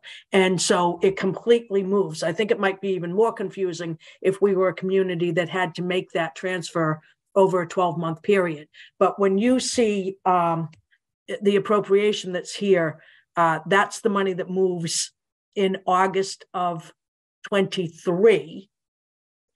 And just to further complicate it a bit, I think is many times, if the retirement board has set their funding schedule and we're not looking to change the date of when it would be fully funded, or we're not looking to change the discount rate. There have certainly been years where they've set their funding schedule and there's been no change, to next year. So sometimes they've set it for 2 years, even 3 years in a row with it not changing. That's all based on pretty much what has happened to the fund. Right. But I think the valuation in particular is what's really done on the calendar year and is probably the most, probably the largest difference. So let me ask this last question. What's in front of us tonight, whether it's 6.6, whatever, are we being asked to fund the retirement needs for July 1st, 2023 to June 30th, 2024, or are we being asked to fund the retirement board's needs from January 1st of 2024 to December 31st of 2024? That's, I guess, what I'm asking. And so it is the former. So you are being asked to fund July 1st through June 30th. All right. Thank you. That's what I was trying to get at. And just to make sure I understand. Think there's so many things to discuss that we need to hold the retirement, but I appreciate the answer. And I'm in agreement of holding. I mean, a straw vote. I don't even know that we need a motion for a straw vote. I mean, our practice has always been we have a straw vote if we're ready. I mean, you made a motion for a straw vote. Maybe instead you want to make a motion to hold this particular budget. But I guess the other thing that I just want to make sure I understand is the line that says the pension contribution, the $41.2 million. That is essentially a transfer to the retirement system on August 1st of 2023 in full of that amount, right? Correct. And that pays for both the contribution to catching up on our liability as well as what it costs to run the retirement system. Is that also correct? Yes, it's going towards our liability, towards the pension payrolls for all of the retirees, as well as running the retirement system with the admin expenses, the their payroll for the 3 staff, that whole ordeal. And obviously in chunks over the course of the year, there's additional money flowing in and out of their budget through employee contributions and retirement benefits paid. Yes, as well as other communities are paying portions to us. They're called 3/8C payments. If someone worked in multiple communities and depending on where they retire, and we do the opposite and pay other communities. So there's inflows and outflows of that as well, and other revenues and expenses that go on. Are there also inflows and outflows for the water and sewer pieces? The parts of our pension funding that come from other funds in our budget? The water, sewer, storm all have their portion of the full appropriation amount, which is the based off of the 9.6, or I guess because the 6.6 is in front of you, the 6.6 full appropriation would be 43.54 million. As you can see in the general fund budget, that's 41.2 million. So the other 2.3 million comes from water, sewer, storm, CPA, CDBG, a few revolving funds, Newton Housing Authority, and I'm probably missing 1 or 2, but I think I basically got them all. And does that flow in and out through the retirement office as well, or those flow in and out of their own accounts? That is all on one single August 1st appropriation into the pension fund. And then all of those inflows and outflows happen within the retirement boards, banking, pension funds. So when we vote on the water and sewer and stormwater portions of the budget, that includes their August 1st lump sum payment as well. Yeah. Yes. Same with CDBG, CPA. CDBG. Okay. They both contribute. Ms. Lemieux, did you want to clarify something else? Your hand is still up. Thank you, Madam Chair. I only have it up for when we move off of this particular line item. I just wanted to make another comment on this section. So okay. After everyone is done with the questions on pensions. All right, Councillor Kalis, you're next. My only comment is I thought that moving hold is the right thing here. I just don't think we should be voting on it before we meet as a full council.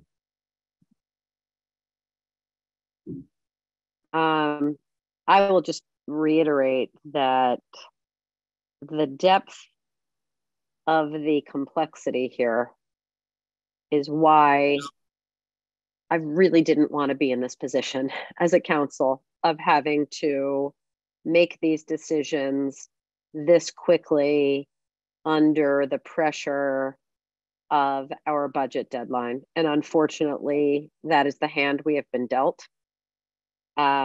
And the different actions that I've taken before you all to try to wrestle with this have just all been in the vein of trying to figure out how we get through this and get to the best possible outcome in the time we have, and it's been difficult.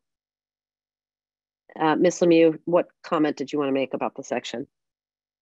Thank you. So the only comment that I wanted to make is that not only when you look at this budget, not only did we reflect, the potential vote for the COLA with only 6.6 going to retirement, I want to make sure that everyone is clear on the 3,187,000 that's listed as the OPEB contribution there. That is the motion that was made or reflective of the motion that was made at the school committee at the very end of their deliberations. So that entire 3.187 is what was in the school department's budget for OPEB. All of the municipal contributions to OPEB are scattered throughout all of the municipal departments. So that 3.187 is not the full OPEB appropriation. And in fact, the full appropriation is something over $4 million, I would say, but the municipal side is scattered throughout. So I just wanted to make sure everybody knows what you are looking at on that line. And then on the Medicare Part B line, the city side of the Medicare Part B would have been a budget of $875 had we not made the changes that we are making to Blue Cross and to the Medicare Part B program. And so again, we have already, in this budget before you, we have already reflected those changes. And then just the last one, which I think has certainly been said, just to make sure everyone is clear, the $1,160,000 in the interfund transfers is the money that would, that is the reduction in pensions that would go toward the design of the Horace Mann project. So I just want to make sure that everyone understands everything that's in front of you in this budget book reflects everything that we have been talking about. So whichever, you know, if there are pieces that don't come to fruition, then we'll have to figure out what we do with what the budget actually looks like. Councillor Gentile. So I have a lot of questions because I don't understand a lot about this $3.1 million transfer. We can get into that when we do the budget, so I'm not even going to go there. Secondly, it really bothers me that we're tying retirement board action to the Horace Mann School. I'm sorry, we've never done that in the past. I mean, they're separate items. Horace Mann isn't more important or less important than a lot of other schools that we're trying to rebuild in this city. So why we're tying the two together, I just think that is wrong. But however, I'll pass by that. And then as far as the retirement board stuff, we do have some options.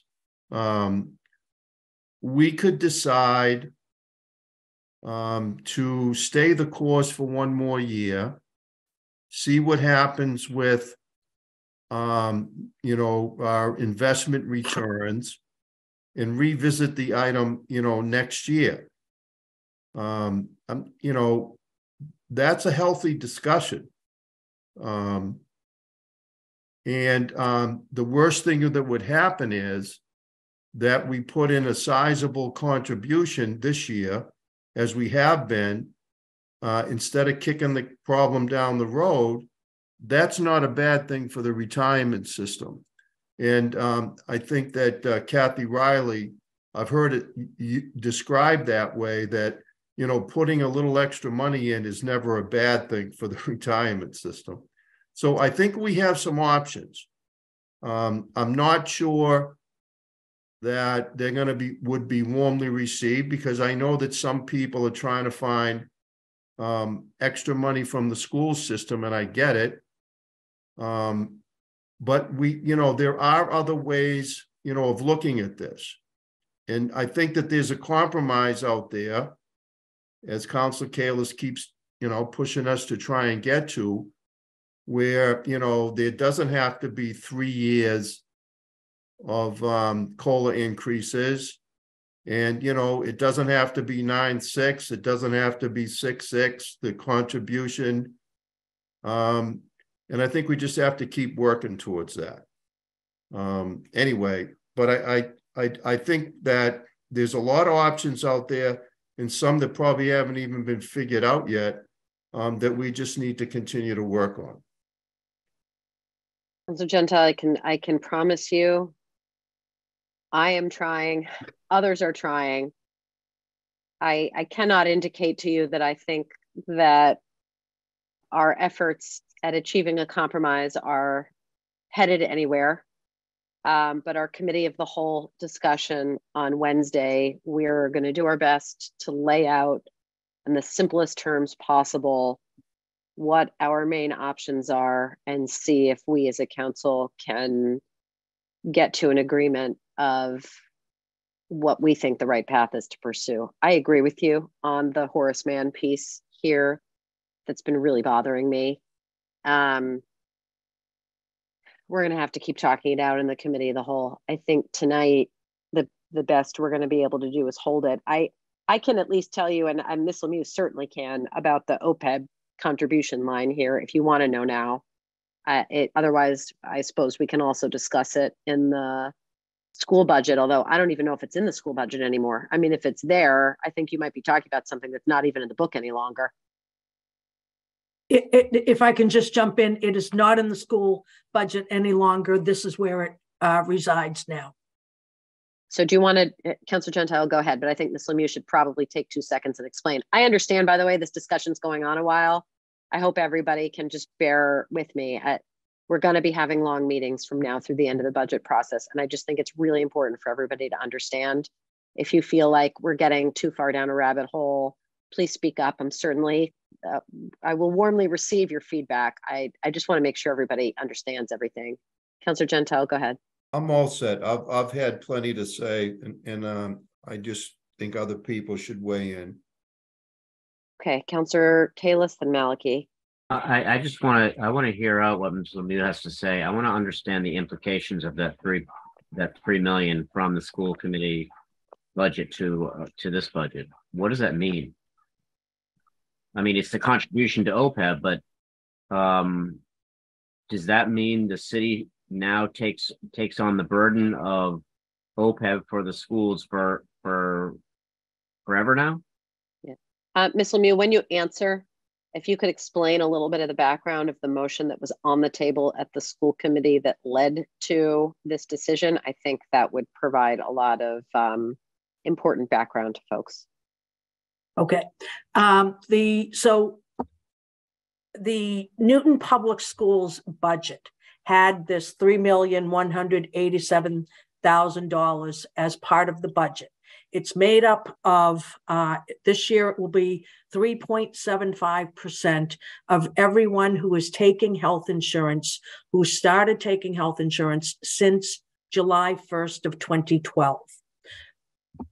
That amount grows by more than 3.5% each year, because as you still have more and more people who this appropriation is being applied against, and it's strictly a city, it's a paper appropriation, if you will. The employees don't pay into this.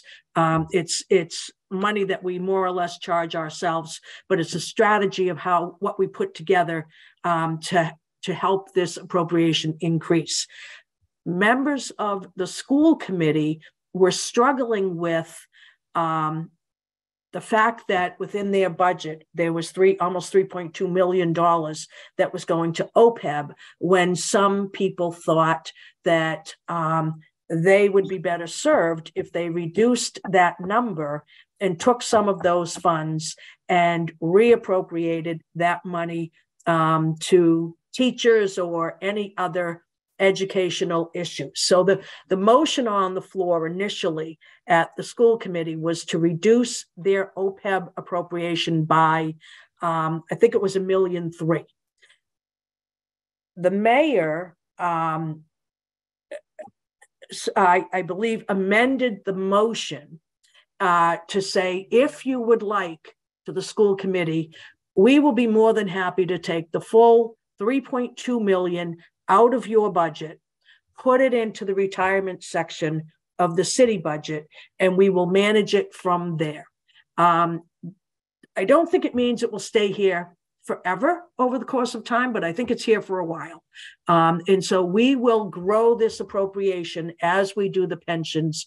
We all know how important it is and how far behind we are with our OPEB contributions. And so the mayor certainly did not want to see, nor is it really financially prudent for us to reduce the amount of money that's going into OPEB. And so we took that money out of their budget. So the mechanics of what happened. They started with a $262 million budget for fiscal 23. We added 3.5% to their budget initially. This was prior to the override vote. That brought them to 271.242, I believe. Okay, so 271.2. The $10 million free cash item that is in front of you was our strategy to pay down because the Horace Mann portion of the operating override didn't pass. What we did was say, well, we'll take $10 million, put it toward the Lincoln Elliott project so that we can bond or have an annual bond payment of $600,000 less each year because we'll bond less money. That $600,000 savings in debt service payments, we then added to the school department budget. This brought them up to 271.8. That's what their budget was initially when they printed their book.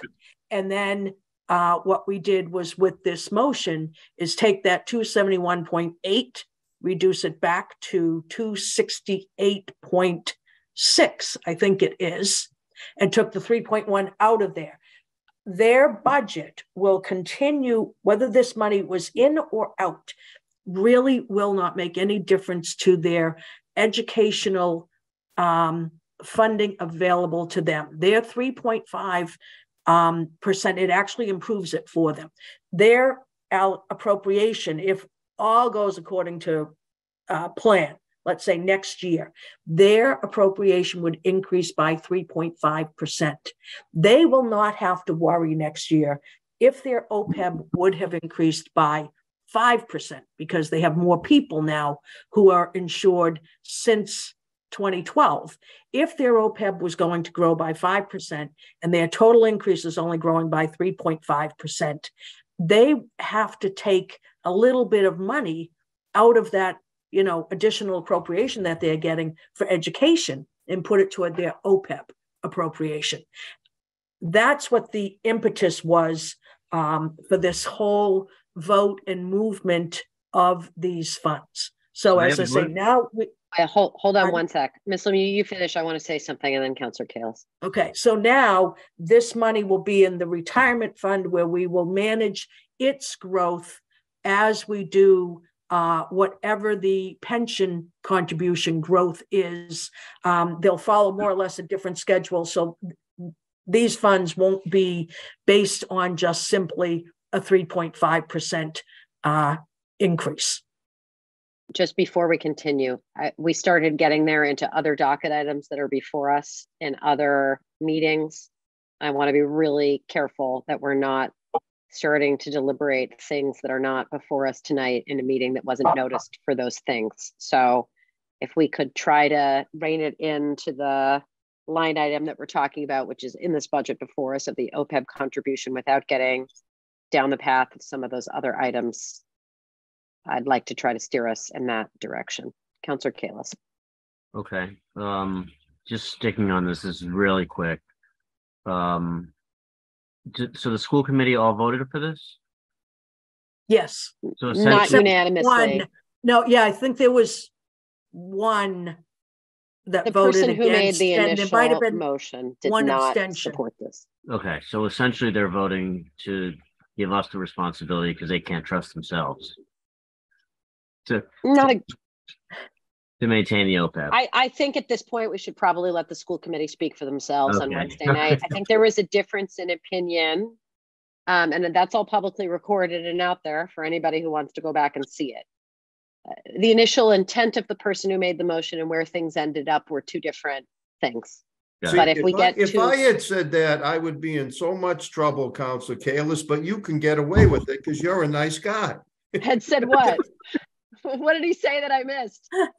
That the school committee can't trust themselves. Oh, okay. All right. Did I just repeat that? Oh, sorry. All right. Let's stop there. Do we get the $3 million and why it's here? I wanted to understand it. That really helps. All right. All set for now? Yes. All right. Councillor Malachy. Thank you. This is probably a really stupid question, but the 1.16 million Horace Mann transfer, is that expected or committed to be an annual amount? Is that reflecting like the bond payments for 20 years or whatever? Is that going to be? If I may, Madam Chair, that's actually not a dumb question at all. It's a great question. That is just about the amount that we would need to do the final design work and to get to a point where we would have a site plan approval for it. The remaining expenditures for that facility will be bonded and would ultimately land in debt service. Okay, so for purposes of the budget, this is a one-time thing in this year's budget, and a amount that maybe it'll be similar magnitude, maybe it won't, would be elsewhere in the budget. An amount that we would expect would be approximately 1.3 million. It might take us 2 years to get there. We never bond everything in the same year when we're building a school. But by the time we're finished, we would anticipate that the cost for Horace Mann would be about 1.3 million a year. That would be within our debt service numbers. Okay, thank you. I'm going to come to you in 1 second, Councillor Oliver. So, Ms. Lemieux, we talk a lot about one-time funds for one-time expenditures. This Horace Mann piece of money appears to be a one-time expenditure, but a reduction in our pension appropriation is something that speaks to a long-term change. How do you square that? So thank you. This is a one-time use of that money for next year. However, the savings, if you will, in the pension appropriation, the difference between a 9.6% increase each year and a 3.6% increase in each year is in year one, it's $1,160,000. In year two, it's about 2.4 million. And year three, and it actually compounds, so it grows a little bit more than just adding another 1.16 million to it.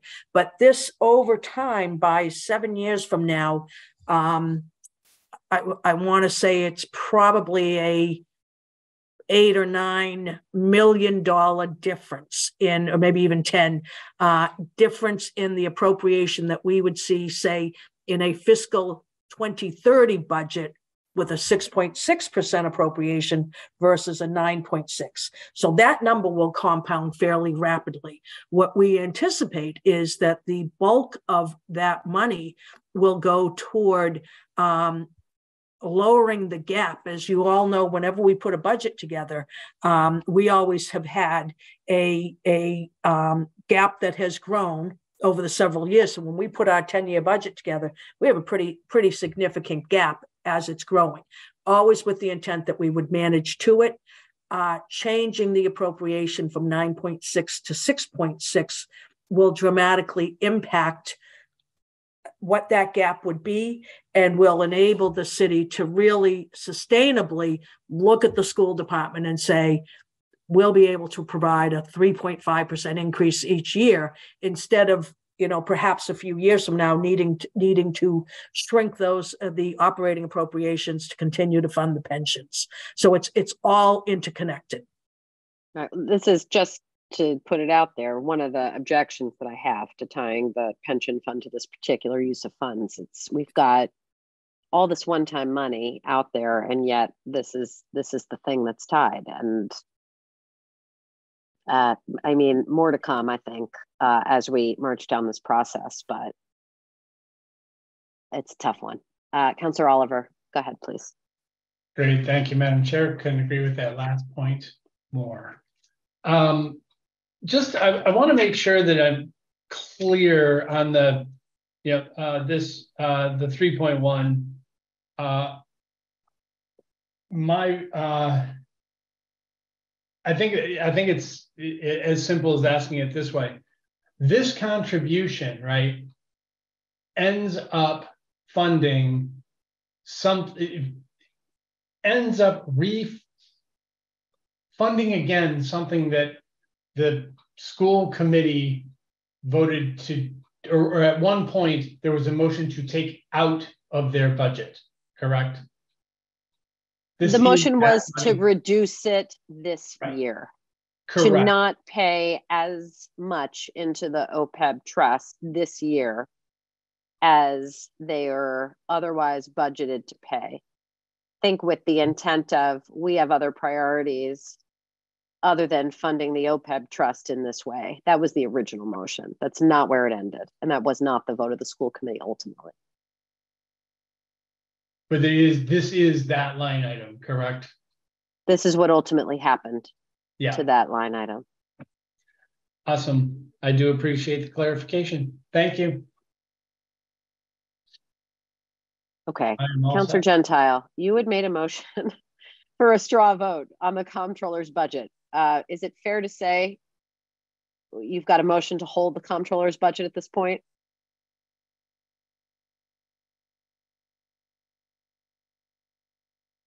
Did we lose him? Councillor Kalis. Sorry, was someone looking? Yes. So I think we're at the point where we'd had a motion from you initially for a straw vote on the comptroller's budget. Is it fair to say we could call that a motion to hold at this point on the comptroller's budget? Please, okay, great. Sorry to hold you up. No, that's okay. I just wanted to respect your motion. Any other discussion? Okay, all those in favor of holding the comptroller's budget right now, please say aye. Aye. Aye. Any opposed? Any abstentions? All right, now we've got the retirement system. We have on here Ms. O'Brien, Ms. Byrne, Mr. Lopez. I want to turn the floor to you. We usually hear from you at this time. I know we're in an unusual set of circumstances, but if you could please introduce what you would like to say, both about your budget and operations, as well as the system overall. This is that time.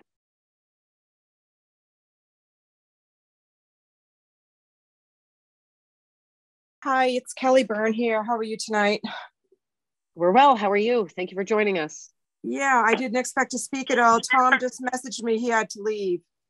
And I know Barbara is on here, and I wasn't sure if Barbara was prepared to speak as we hadn't spoken before the meeting. So just really quickly, here. Okay, a couple of quick comments as far as the timing goes that was discussed. As you may all know, we're regulated by Mass state laws, not city ordinances and all that.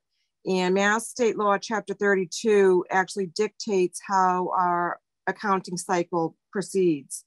We do operate on a calendar year basis. We do report all our financials to the state on a calendar year basis. So the FY24 appropriation that's before you now is based on the January 1st, 2022 actuarial valuation report. And that report would be based on calendar year 2021 financials and our active member and retiree membership data that we send them. Tom alluded to the fact that we have a process that we do every year in getting to our appropriation. In January, we basically, we have an open meeting to first begin the discussions on that January 1st actuarial valuation. I know several councilors, will attend that. It's kind of like a think tank, if you want. We throw some ideas out there to the actuary about some draft funding schedules and assumptions that we'd like to see her have. The city contributes to that. Councils have contributed to that, as well as the retirement board. And that basically is where we're at right now with the January 1st, 23 actuary evaluation. Kathy Riley from Siegel, who is our actuary, will have all those final numbers to present to us at our May meeting. We don't have those final actuarial valuation numbers before us right now.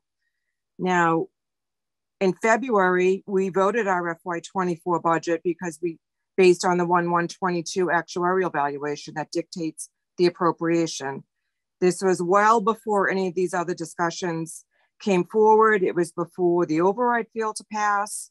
And then the board was approached by both the mayor's office and I'm going to call them the GLAM group because that's kind of stuck in my head, with 2 different presentations at our March meeting of how they would like to see the board move forward in adopting a variation of a funding schedule and possibly include some cost of living increases. So at the April special meeting, the retirement board voted to move the funding schedule out to 2032 at a 6.6% growth rate, contingent on the retirement board's request to the council to pass that 3-year incremental COLA.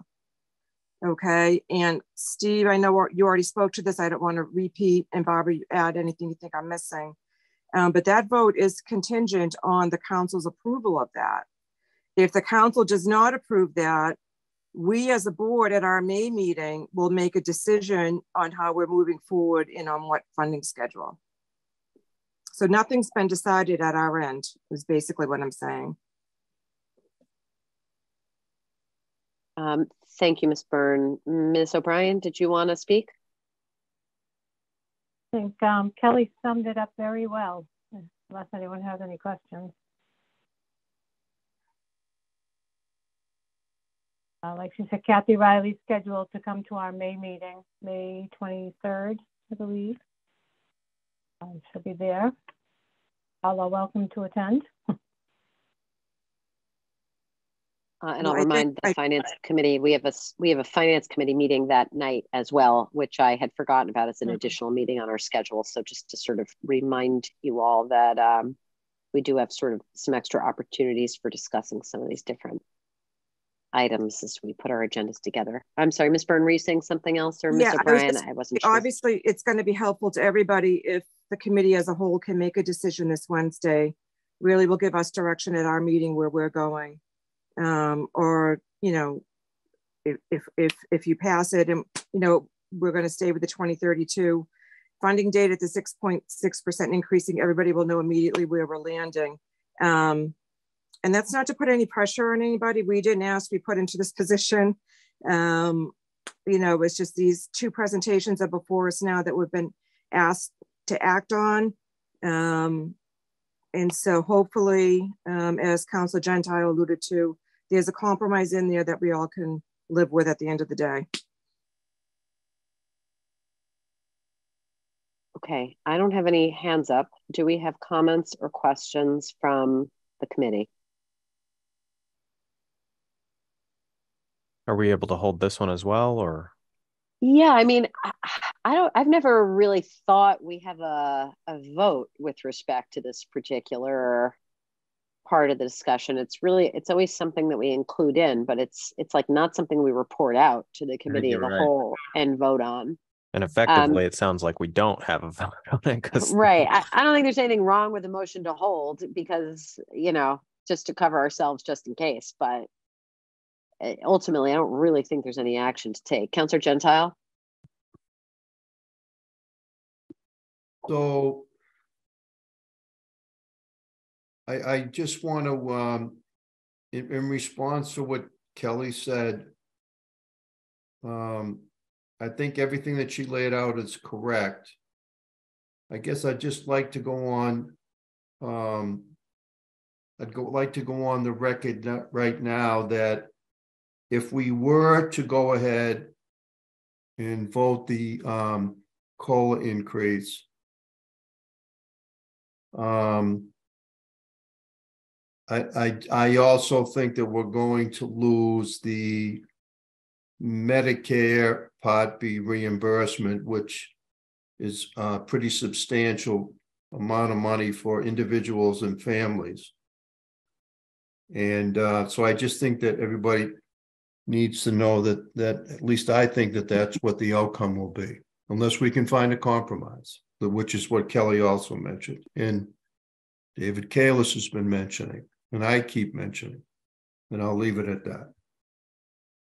And if I could just, go ahead, Ms. Byrne. I'm sorry, I'm on my iPad and I can't find the little hand to raise, so I apologize for interrupting. That's okay. But if I just want to clarify something, Lenny, that you had said earlier, you know, Tom and I, as the 2 elected members of the board, did send a letter out as a result of that, of the mayor phasing out the Medicare B reimbursement. And we were very upset about that. It's not that the retirement board didn't sign on to that. Tom and I had asked, we wanted to distribute that letter to the retirees with their April 30 pension payments. And some of the retirement board members felt uncomfortable doing that only because Medicare is not under the authority of the retirement board, which we thought was very fair. But that was going to be an immediate and very easy means of communication to getting some, you know, this word out to the retirees. So it was just that the board members didn't want to sign on to that letter because Medicare was not under their purview. So I just wanted to clarify that statement. What, just 30 seconds? Councillor Kalis, is that okay with you? Yeah. Since I told you to be next. Councillor Gentile, go ahead. But Kelly, if we're going to if we're going to prevent retirees from losing that Part B reimbursement, then the retirement board may well have to rethink their vote that they took. Is that a fair? I think that's fair. That's the point I'm trying to make. Yeah, it wasn't so much a vote. It really came down to like the pension payments were being mailed out like a day or two after that board meeting date. It was also a timing thing for the staff to be able to get that out on a timely basis. You know, I think in the past, Lenny, you know, the retirement board is very careful to be very neutral in these situations, political or otherwise. You know, their fiduciary responsibility is to the membership and the solvency of the retirement system is what weighs behind the decisions they make. While we're very unhappy about the Medicare being phased out, we wrote to the unions, we wrote to the mayor, we wrote to the counselors. I can't speak for the other board members why they did not want to put that in with the pension payments. Maybe it was just too quick of an action for them to process. I'm not sure. But if push came to shove, it could well end up that the retirement board wouldn't reverse their decision. Not that you would necessarily agree with it. I don't think you would, or Tom for that matter. But we can all read the tea leaves, and that's why I think that we ought to come to some kind of a compromise. I agree. Thanks. Councillor Kalis? Yeah, I totally agree. So, Madam Chair, are you working with GLAM to try to broker something between the mayor and the retirement board at this point, or no? I'm trying to think of. I'm just trying to make sure it's fine to answer that question. I think, you don't have to. I think that's fine. No, I mean, look, the answer is yes. I mean, we've been talking several times a day, every day for a long time. I mean, it has been a very, very, very intense and all-consuming process. We've had several conversations and meetings between our last committee of the whole and the next committee of the whole, and I think we'll open the next committee of the whole talking about it. There's been no substantial change or any movement, and if the sticking point that I think I'm hearing coming from yourself and Councillor Gentile is the Medicare Part B piece, I don't know where the meeting may take us, but I can tell you from my standpoint, I don't see any movement to be had there, barring some other input or idea more creative coming on the table. I just, it's not in our purview. It's not in the retirement board's purview. It's the administration's decision, and they've made their announcement and their decision, and I won't speak for them. I'll let them speak for themselves, but I don't see it moving beyond that. Okay. That particular piece where compromise involves that piece. Right. I mean, where the quote unquote GLAM group started had nothing to do with Medicare Part B. I know. Those weren't the compromises we were even talking about. Yeah. That obviously ended up dominating the committee of the whole discussion last week. I totally understand why. It's kind of another wrinkle in an otherwise extremely complicated process otherwise. Yeah, it's a significant wrinkle, and I think that it not only affects. I mean, basically, what you're talking about, to me, I always boil it down to two things. One is the override failed, so the Horace Mann community wasn't going to get the school, and so what the administration did is just put the onus or the burden or whatever it is on the retirees.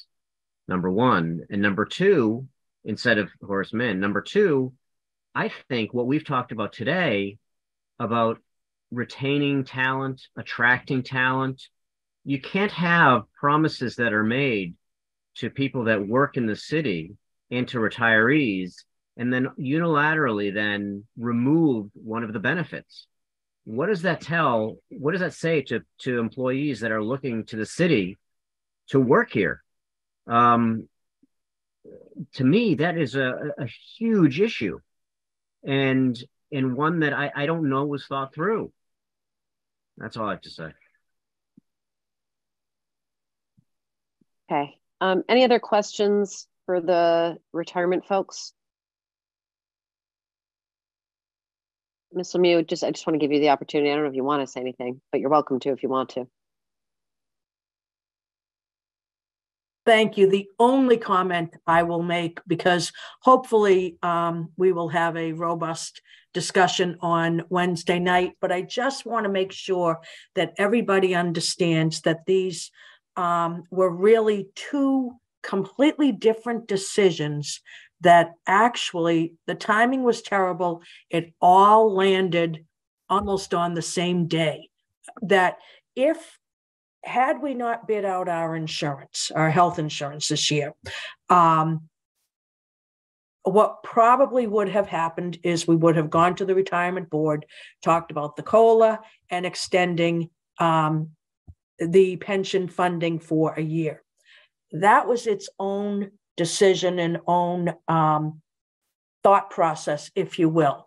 When we bid out our health insurance, and we can certainly get into this over the course of the next month, but the fact of the matter is that our retirees will be saving $700 a year. So yes, I completely understand the concerns and the feeling that, if you're paying $55 a month less for something, I will tell you for myself, it doesn't feel the same as if you gave me a $600 or a $700 or an $800 check in one fell swoop, which is what people get. So people will save, retirees will save about $700 a year. And ultimately by 2025, not have the Medicare Part B reimbursement. But it's not that it's the full $925 that's actually being taken. It's really, in true context, it's $225. So I just want to make sure, that that tonight we don't leave that piece of the conversation unsaid. I'm sure there'll be plenty more to say on Wednesday. But the retirees are absolutely going to be saving money throughout the course of the year. Councillor Kalis, then Gentile. I just have to, and you correct me if I'm wrong. That I hear your point there, Ms. Lemieux, but that's for 1 year, maybe 2 years. Healthcare, there's always inflation. That number is going to be reduced and reduced over the years, and so they're not going to have those savings. So if I may, Madam Chair, actually it's the opposite. Thank you. It's the opposite. That number is going to grow over the years because that 700 is the delta. And so what they would have been spending over the course of the next several years would have increased, say, by 5% a year. And then this 700, certainly what they're paying this year will increase, but the savings ends up increasing. So it's really a higher number than 700 a year, not a lower number. And I'll even put something together to help people at least understand. I want to make sure that everyone gets, the mechanics and the math, as opposed to, I don't want to argue the policy with you, but I want to make sure that everybody really has a very clear insight into the math of what we looked at. That would help. Thank you. Could you also identify the assumptions? For example, I understood the math to be based on an assumption that someone goes to the doctor 7 times a year. I know I go to the doctor more than 7 times a year. I'm a relatively, healthy, maybe not so young anymore person, but how those assumptions, I think that's important to understand too, that in many cases, the savings right now is realistically more than $700 a year. I'm not saying that to make an argument one way or the other. I'm just pointing out my understanding, or more asking you to confirm my understanding of the math.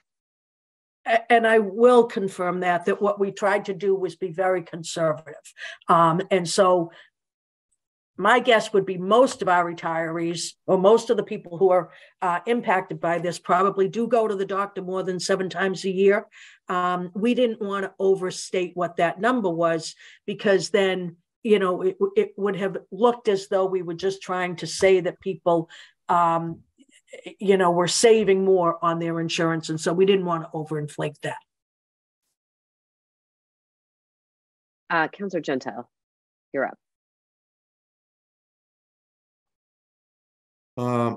Quickly, I believe everything that Maureen said about the timing and how this came down, and all the negotiations in terms of the health insurance. And I'm hopeful that has been represented that, we're going to have a huge savings, and everybody's going to end up with as good, if not better, services. I believe all of that. But I'm not going to get into the numbers. That's for another night as far as what this means to retirees. But I've said this since the first time the increase in the COLA came in for discussion. To me, retiree benefits are twofold. Number one is the check you get for the number of years you worked in your 3 highest years. That's easy to understand. And the second benefit, which is equally important as you get older, is your health care plan. And I believe that we made a pledge to our retirees that when you retired, you would get the same health care benefits that you got when you were retiring, when you retired, 80, 20, whatever, no better and no worse. And this Medicare Part B reimbursement, which is $925 a month and $1,800 for some families, should not be taken away, in my opinion. So again, that's a discussion for another day. I do think that there's, compromise that could be reached that's fair to everybody. And hopefully we can get that done. That's all. Okay, I think that's all the hands. Just in case, why don't we have a motion to hold our discussions on the retirement piece? Is there such a motion? I'll move to hold. Okay, motion to hold by Councilor Humphrey. Any discussion before we vote? All those in favor, please say aye. Aye. Aye. Any opposed? Any abstentions? Okay. Ms. Byrne and Ms. O'Brien, thank you very much for joining us. Apologies to Mr. Lopez that we didn't get to this earlier and the opportunity to have him speak as well, but undoubtedly our conversation will continue with the committee the whole on Wednesday, and hope you're able to tune in then. I honestly don't know right now who's signed up to join, but I trust we'll see you then. Thank you. Okay. Thank you. Have a good night. Thank you. Okay. Let's go forward to the Treasurer's Department. And Mr. Mendez, thank you for your patience. Thank you for joining us. If we could please have you introduce your budget. Sure. So my budget starts, I'll just kind of go through the order that they appear in the budget book. Starts with the state assessments. Those state assessments pretty much come to us through the cherry sheet that comes from the state. They're deducted from state aid that comes in. This is sort of how it gets accounted for, mostly represented by the MBTA assessment, which is Newton's share of the MBTA's assessments throughout the district. So, and as well as several other items that are listed there. I don't know if there are any other questions about that. But if not, I can move on to the core part of the Treasury Department's budget. So we do have a hand up. Councilor Gentile, do you have a question about that? Might be a residual hand from before. Why don't you continue? It's been up for a while. Okay, sorry. Okay. I wasn't sure. Go ahead, Mr. Mendes. Okay, not a problem. So moving on to the next section of the budget, which is the personnel services lines for the Treasury Department. You may have noticed in the budget materials that we are looking at deferring one FTE in our department. And I'll just talk briefly about that. If there are any questions, I'd be happy to entertain them. But we did have one position where a person left. The person left the position for another job opportunity in October of 2021. So we're now at a point where we've been a year and a half almost without that position. And that position's responsibilities were a couple of things. Number one, they transported the money to the bank every day, the daily deposit to the bank. And I would just point out that now instead of transporting our deposits to the bank, we have scanners in the office. So we actually scan them now and deposit electronically. So there isn't a need to deposit at the bank unless we accumulate any amount of cash, which we really don't accumulate a lot of cash anymore. The parking meter cash goes straight to the bank from DPW workers, and any cash we do accumulate, if we have certain levels, if we reach those levels, then we go to the bank with that money. But we reach that level probably once a week at this point. So we don't need somebody to transport money to the bank anymore. And then the other major responsibility for that person was to book all of the departmental receivables. So a lot of the other departments receive money for various services, and that money is then has been traditionally turned over to the Treasury Department. But with the advent of new technology, like the new OpenGov system, which is doing the online permitting, and many of the other services being put online with City Hall systems, those revenues are now coming into our bank accounts electronically, as opposed to having checks and cash having to be turned over to the Treasury Department. So the need for that level of work has reduced as well. So this reduction of an FTE is really just really more attributable to increases in our use of technology, and not really for any other reason. So I just wanted to point that out. If there are any questions along the line, feel free to just interrupt me. But I would go into at this point just some of the other focuses of the department. So our primary focus in the Treasury Department is to obviously take in all of the city's receipts and deposit those into the bank, and then we manage that money while it's in the bank. So one of the focuses, as of late, is just making sure that money is held, that it's collateralized, that it's insured, that our deposits are managed appropriately. So we do take care to make sure that all of the banks we deposit our money into are rated by an independent rating agency. We use Veribank. They are rated at green or triple star. I can go into that in a little more detail if you want, but we make sure that they're of the highest rating as far as the safety and security of the banks that we do deposit into. And then within that, we also take care to make sure that our deposits are insured at 100% or collateralized, fully collateralized, so that we minimize or eliminate the risk of losing any of our deposits. So that's sort of our focus when we are looking at managing the bank accounts. And then in addition to that, we're also looking for the highest rate that we can get.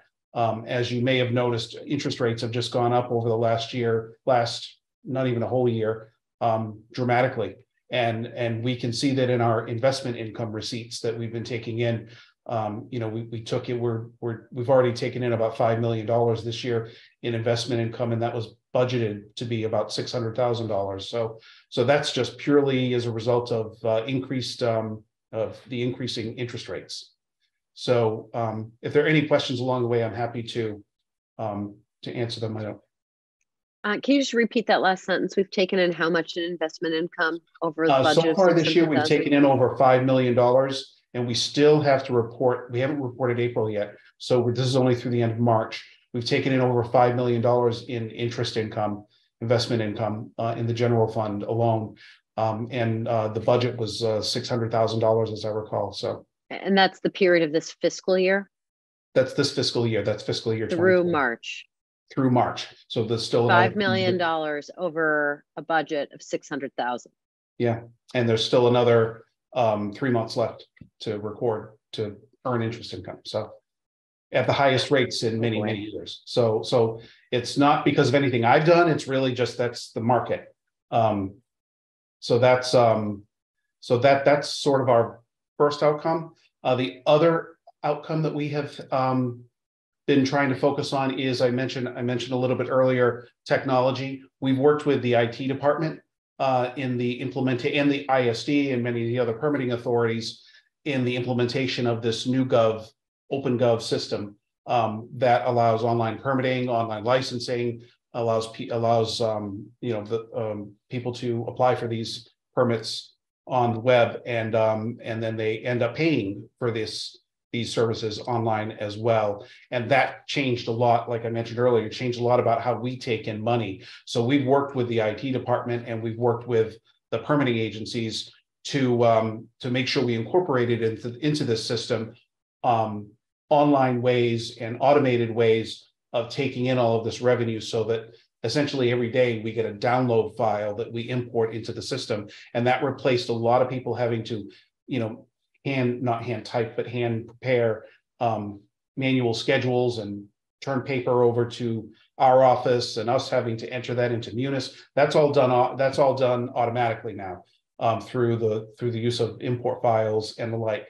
And we also automated a lot of the ways that money was taken in through the City Hall Systems website. The City Hall Systems website is used for things like people that want to order birth certificates online, or marriage certificates online, or bulky waste items, the new mattress program. A lot of those are ordered through the online system, and we take that money in now electronically, which again eliminated the use of a lot of schedules that were being prepared by city staff in the past. So a lot of those changes in technology have led to us not needing that FTE. So that's hence the reason we deferred that FTE at this time in the fiscal 24 budget. Some of the other, I'll just touch on some of the other outcomes that we have that we're seeking funding for in this budget is a lot of the professional development that we do in our office. In the past, the Treasury Department used to be more focused on, it used to be more of a bookkeeping function where money was taken in, accounted for, and reported out. It's really turned into more of an analytical department. So there's a lot of, managing these systems requires a lot of analytical skills, and the laws have become more complex in terms of managing a lot of these responsibilities. So we have to engage in continuing education. Our assistant treasurer just recently became certified. She passed the exam to get certified with the Mass Collectors and Treasurers Association as both an assistant treasurer and an assistant collector. Our assistant collector is working towards that certification, and also took part in the MMA's leadership seminar that the MMA has recently put on. And I've actually started teaching courses in a lot of these programs. So a lot of that has, it really helps raise the bar for what we do and how we do it, and raises the level of professionalism in terms of what we do in the Treasury Department. And then finally, just one little sort of other thing that we're looking at is managing uncashed checks, tailings. We call them tailings in the office, but what that really is when we issue all these checks to people, vendor checks, payroll checks, a lot of times they don't cash them. Who knows why they don't cash them, but they don't cash them, and then eventually they just become these stale old checks that we then have to chase people to cash them. A couple of ways that we're trying to mitigate that are obviously in payroll with direct deposit. We have most of our employees, both school and city side, are now on direct deposit. On the vendor side, we have implemented a new program. It's called Paymode X. And what we are doing with Paymode X is we are slowly enrolling. We started this rolling out this program in February, but what we're doing is slowly enrolling all of our vendors, prioritizing on the high dollar vendors first and the high volume vendors first. But we're getting them into a point where they get paid electronically as well. And just to give you a little bit of background information on the success of Paymode X, in February, we were virtually 100% paper checks. By the end of March, we were about 70-30 in terms of dollars. 70% of our dollars are going out on paper checks, 30% were going out on electronically, either by direct deposit or through a card program.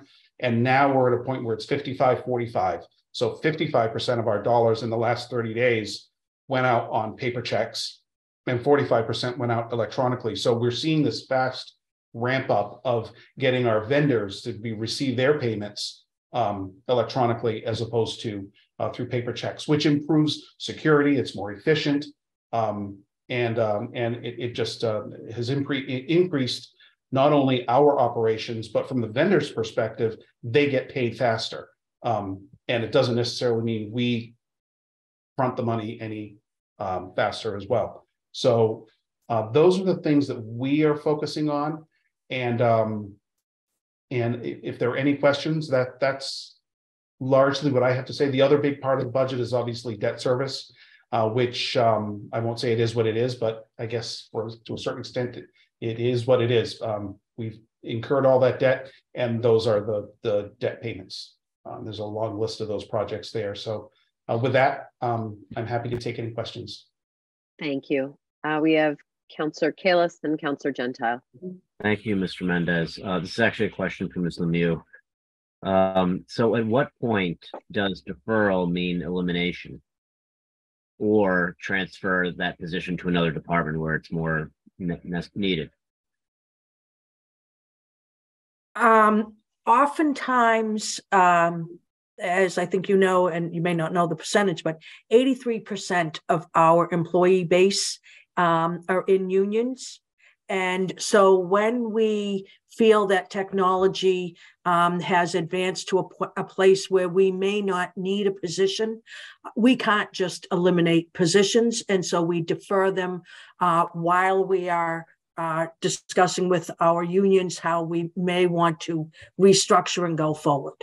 So we fund any of the deferrals that we talk about should be funded for $1 in the book, so we don't eliminate the positions until we've certainly worked through that entire conversation with our unions. Thank you. Councillor Gentile. Thanks. So, Ron, I meant to actually contact you outside of this meeting, and I apologize, but we, in our financial guidelines, we have some pretty definitive ways that we are supposed to control where our money is based on the strength of the bank and a certain rating system. I'm sure that you know that, and you've got your, what is it, red, green, yellow, whatever, but we're paying attention to that. Absolutely. So I look at that all the time, and I know what goes into a green rating versus a yellow rating, and 3 stars versus 2 stars. So I actually do monitor the reports that come out. So I'll generally know beforehand whether or not a bank is in danger of changing. So I do monitor that all the time.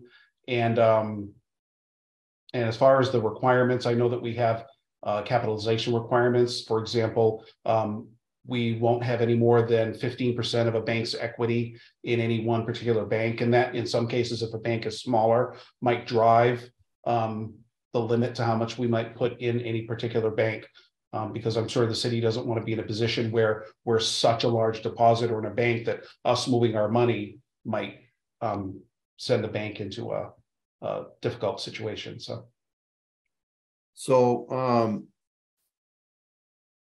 I'm pleased to hear that, because it was several years ago that a very strong bank in this region, and the fact was, it was kind of like an anomaly what happened, and all in their rating got dropped from, the top tier to the second tier, whatever. And then our guidelines required that we had to shift a lot of money. And this was before you obviously became treasurer, and it made a lot of work for the treasurer. But I think that it's, important, to keep an eye on that. We have to follow the rating system, and if we have to move money, we have to move money, or you're a fresh face. And if you thought that it's too restrictive and we have to go through all this moving of money, and we truly didn't really do anybody any favors as far as keeping it safe, we need to know that too, because I know how much work Treasurer Reardon had to go through to shift everything. So, I'd be interested in what you think about that. Last thing I just wanted to ask you about, as far as investments, I had a few questions, because you made a sizable change from, where we had our money invested to, I think, some T-bills and so forth. And if I read your response right, the numbers have actually, you made a good move. I didn't question whether, I'm not smart enough to know if it was a good move or not. I've always had these reservations about any one person, and that happens to be the treasurer, according to state law, only has the authority to move money. I've never thought that was a good idea. So it's nothing about you personally. I've always questioned why wouldn't you make sure that there are other people that work, that are involved in the decision making of how you move millions of dollars. But that's a story for another day. So I had asked you about moving, I think, a bunch of money. You ended up moving to T-bills, and I think that it's proven to be a pretty wise move. And the only other point I'll make is the news that your investment income has grown from 600,000 to 5 million is absolutely phenomenal. And you're probably going to describe that now. And I just want to say that, I've been trying to say that overall, we haven't even had a discussion about overlay surplus yet, that overall, the city, at least from a cash standpoint, is in a pretty healthy situation right now. And I'll leave it at that. And I'm more interested in what you have to say, Ron. So, lost my train of thought. Sorry about that. But yeah, I look at the, as far as the moving of the money is concerned, what I try to do is not keep most of the money in one place or another, because diversification is obviously important, but also sometimes MMDT does very well. Right now, we're in a market where a money market account like MMDT, a money market mutual fund like MMDT, is performing very well. So we shift a lot of the money there. When we went back about a year, it was probably made more sense to have them in banks where they lagged behind interest rates. As far as T-bills and treasuries are concerned, the one thing I wanted to do was just make sure we can say that we have that much of that money that is pretty much, in terms of safety and security, in the safest investment that it could be, and notwithstanding what you might see on the news hour the last few days or the last few weeks, the U.S. Treasuries are still the safest investment that you could put money into. Whereas MMDT doesn't have any security, although it is to a certain extent a state-managed money market fund. And if something went wrong with MMDT, it wouldn't just be a Newton problem, it would be a Massachusetts-wide problem. But the way it's invested is is certainly safe and sound, but that doesn't mean that we don't diversify. So I try to keep, things diversified. I also try to avoid any of our banking operations to be in one specific bank or another. So we deposit money into the Village Bank. We have electronic fund money come into Unibank. We write checks off of Eastern Bank. So we move money between banks and between funds all the time.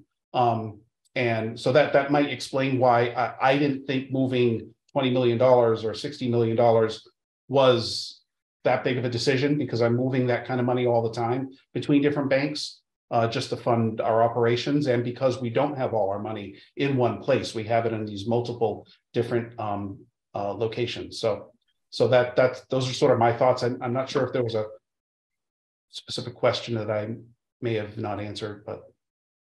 No, I'm good. Thank you. Okay. I'm good. I'm good. Okay. Thanks. Councillor Humphrey.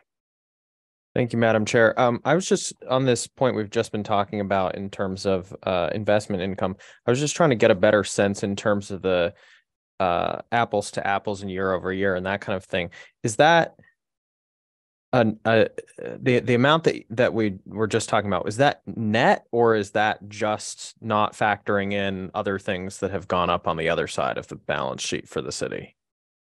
You mean the roughly $5 million, the investment income number? Yeah.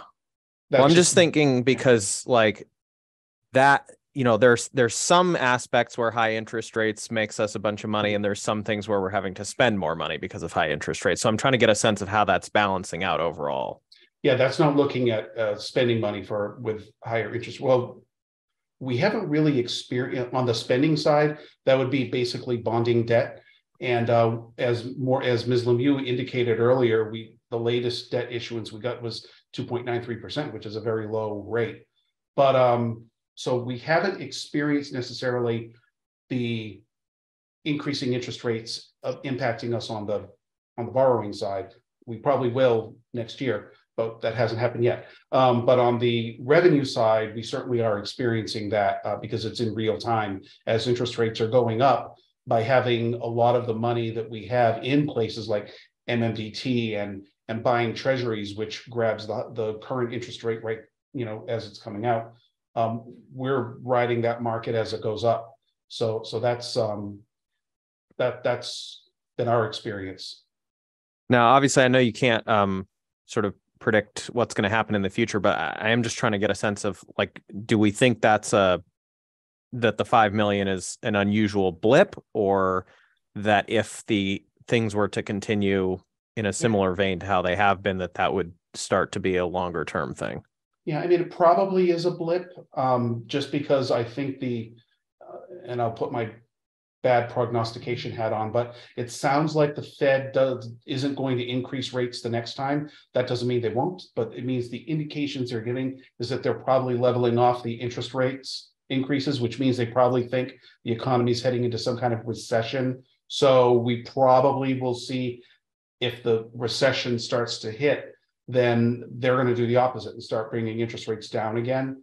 Nobody that I've spoken to thinks that interest rates will go back to where they were before, like a year or so ago, but we're probably as high as they're going to get, and they may, at some point level off and start to come back down again. But it all depends on what happens to the economy. So as you said, there's really no way of predicting.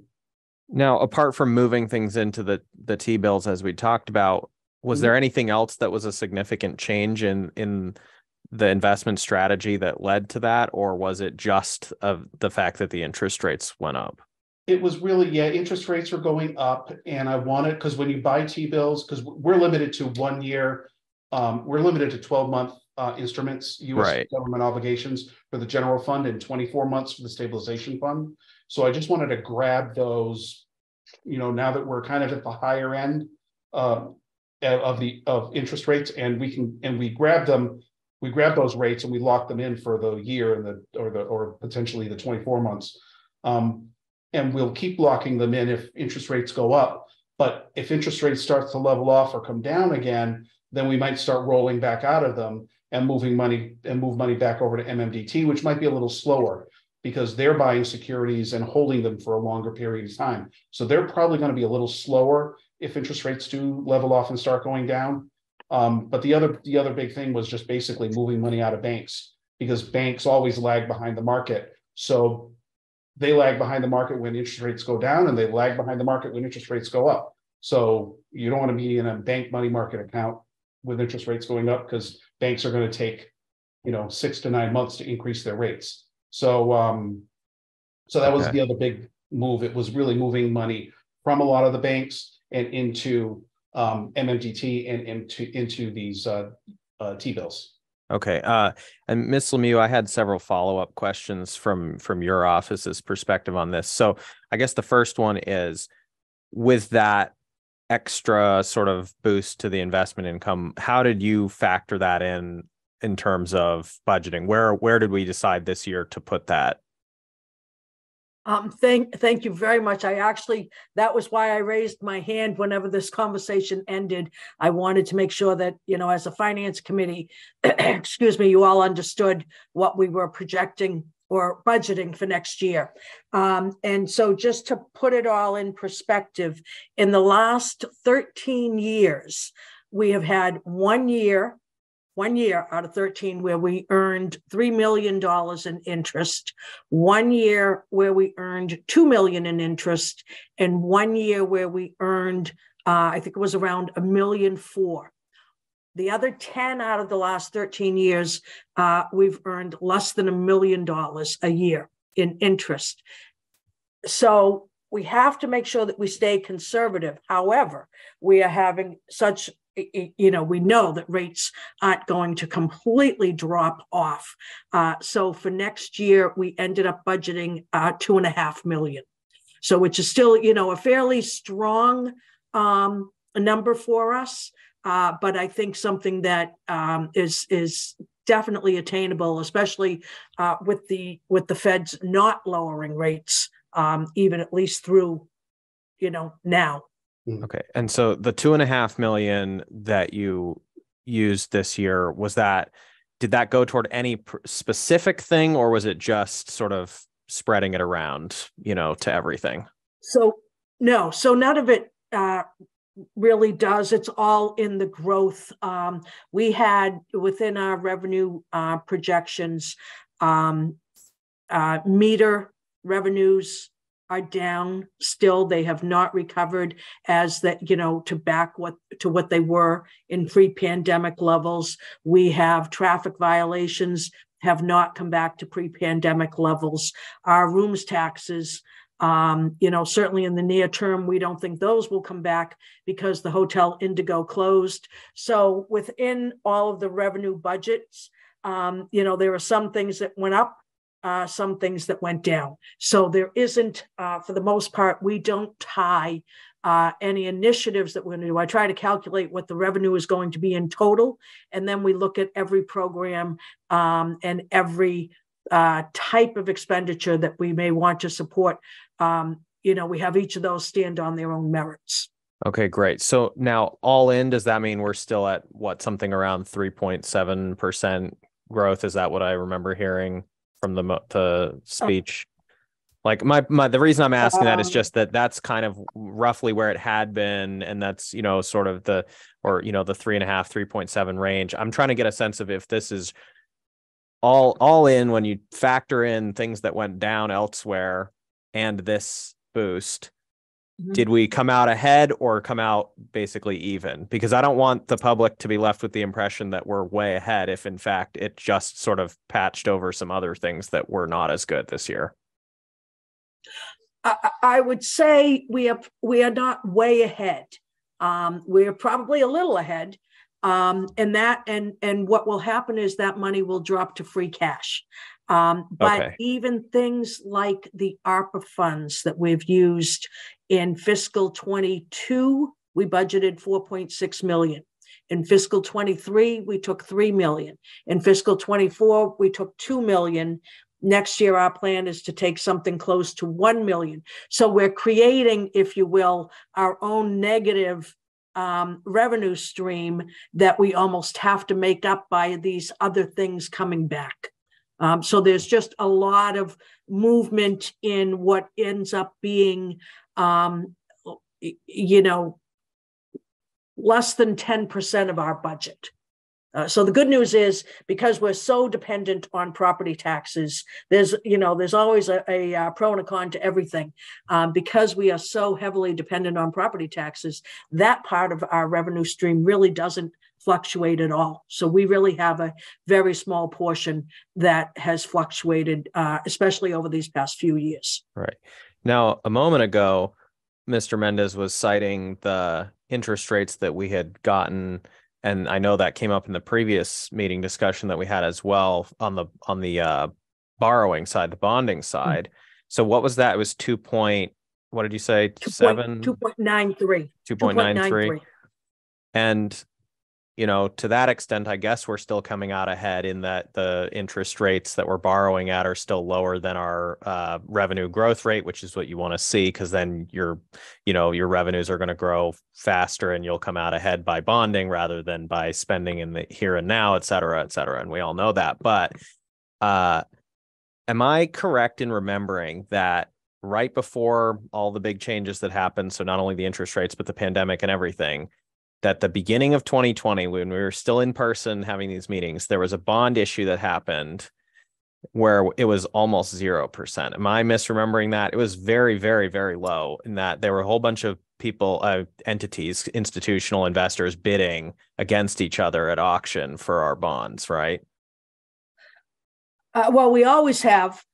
In this past January, I think we had 10 bidders, so we always do very good getting bids for our bonds. I don't recall what the lowest interest rate was that we got. The one that was almost nothing, I actually believe was we've only ever sold one BAN, a bond anticipation note, since I have been here, and I think it was probably our BAN that was extremely low. Okay. And all we pay on that is 6 months of interest, and then we convert it to a bond the following year, which is something that we always will keep in our back pockets as a strategy. So if we say that, next January, the interest rates are through the roof, we would very possibly sell BANs instead of bonds. So if we thought that the market was going to decline.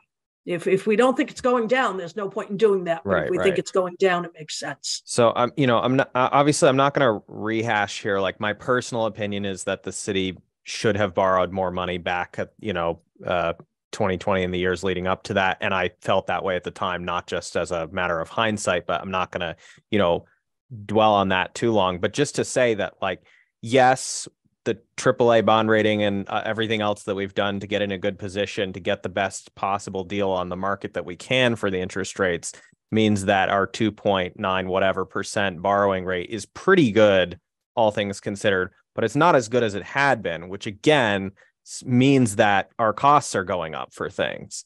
Right. And so again, I want to underscore that point as well, because again, I don't want anyone to have, to come away with the impression that, everything's great, it's boom times, we're fine on the finances, when in reality, a lot of our costs have been going up, even if they're still being controlled and relatively low compared to other things. There's a whole bunch of stuff here that we're having to spend more money on, including our borrowing costs, even if we're also making some additional money this past fiscal year on the other side of interest rates being high. Mm-hmm. All right. Thank you, Madam Chair. Yep. Okay. Ms. Lemieux, you still have your hand up. Did you have? It shouldn't be. Okay. Councillor Kalis, then Gentile. Oh, sorry. That shouldn't be up. Okay. Councillor Gentile.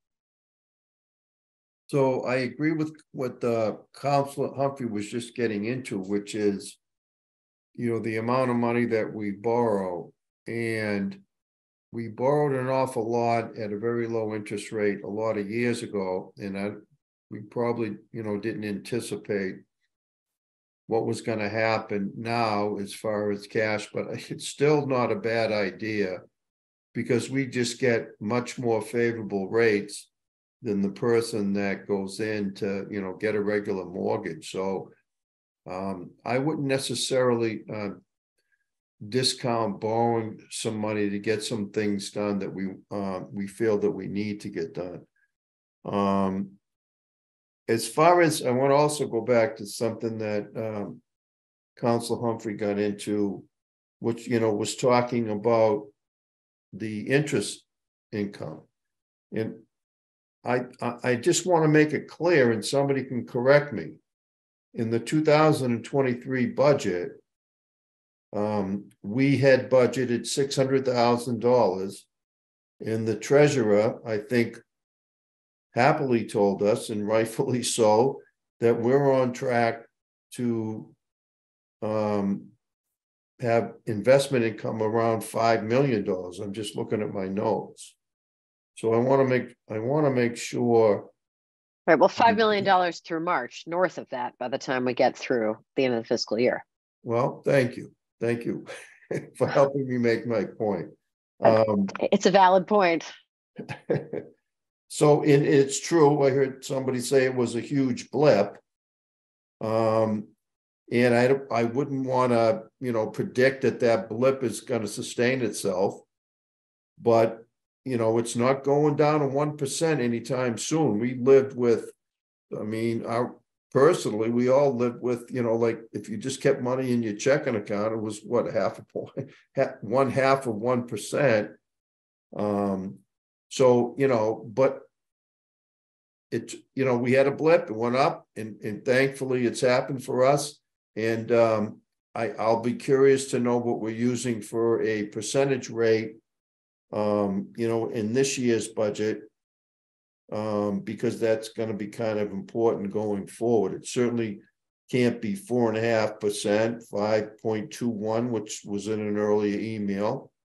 Great job by the treasurer. But we don't need to be using 1% either. So I actually don't know the answer to the question, but I'll be interested in seeing.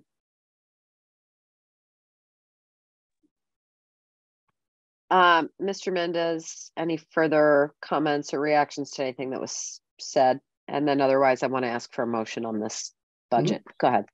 Yeah, no, as far as investment income is concerned, I think this year we're budgeted at, as Ms. Lemieux said, at about $2.5 million, which is reasonable given that we don't think interest rates are going to stay at these levels. They're probably going to come down as the economy changes. So it's certainly a prudent, conservative approach to do that. And I guess those are the only comments I have. But what's the rate, Ron, that we're budgeting? Oh, the rate that we're budgeting? I'm not sure that do we have a rate? That I didn't, Councilor Gentile, I didn't really use a rate. It was more a total dollar. Mm-hmm. So it's the only time we've exceeded it was in fiscal 2020. It's the only time in 13 years that we've gotten more than $2.5 million. So, but back in 2020 and for the last 4 or 5 years, we've all been sitting getting interest, as I said earlier, on a basic checking account at 1%. And so now we're in a much better period, and that's good. And all I'm saying is, if we need to have the number that we're budgeting in terms of a percentage, not the bottom line dollar amount. Just so, because if we're using 1% or 1.5%, I don't think that's representative of where we're going to be over the next year in terms of interest income. I'm good, thanks. Okay. Do we have a motion on this budget? A motion for a straw vote? A vote to approve motion. Okay. Any other discussion before we vote on that motion? Seeing none, all those in favor, please say aye. Aye. Aye. Any nays? Any abstentions? I'll abstain. Okay, 1 abstention. So I don't know what our total is now. I think it's 5 in favor, no opposed, 1 abstention. Is that right, Madam Clerk? Yeah. Yes. Okay. Very good. Treasurer Mendez, thank you. Really appreciate it. And have a good rest of your evening. we're going to go on to the purchasing department. Mr. Reed, thank you so much for your patience, and we would love to hear from you about your department's budget. I've learned so much tonight. Keep coming back. You will, your knowledge will grow over time. I did just buy a CD that's paying 4.75%. So at Cambridge Savings Bank. So rates are significantly higher than they used to be.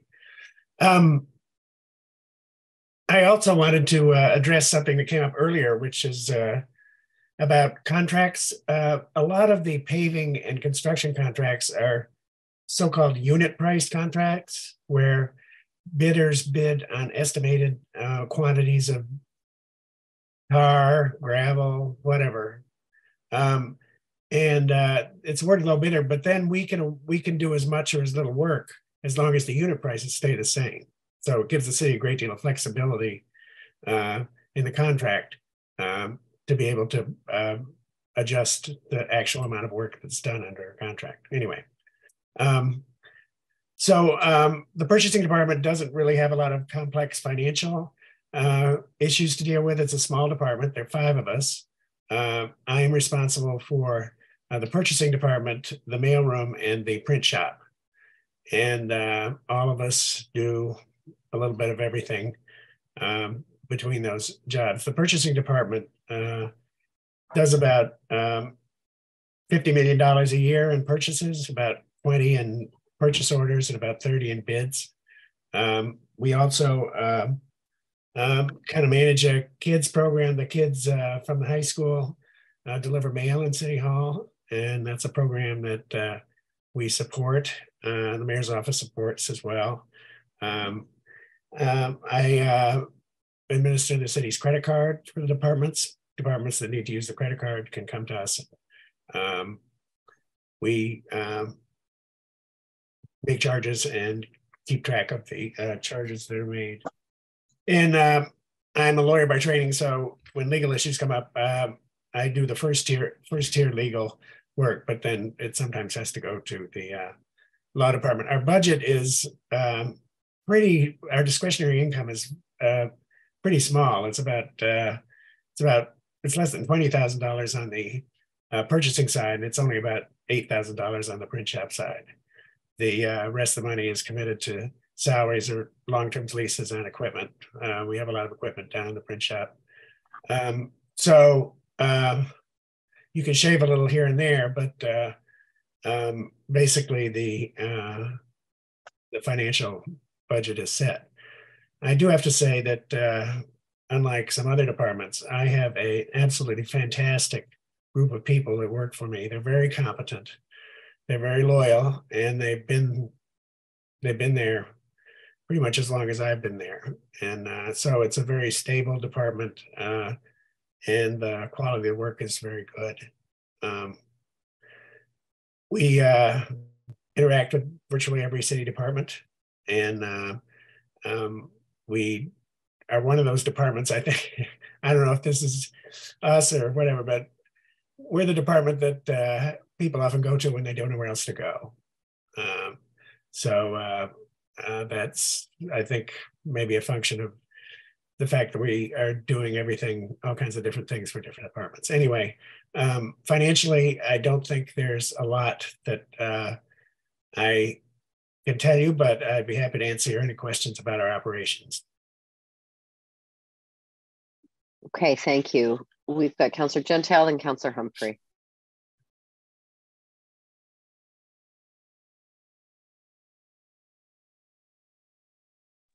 Councillor Gentile, did you want to go first? My hand was up from earlier, so I. Oh, okay. Sorry about that. Councillor Humphrey.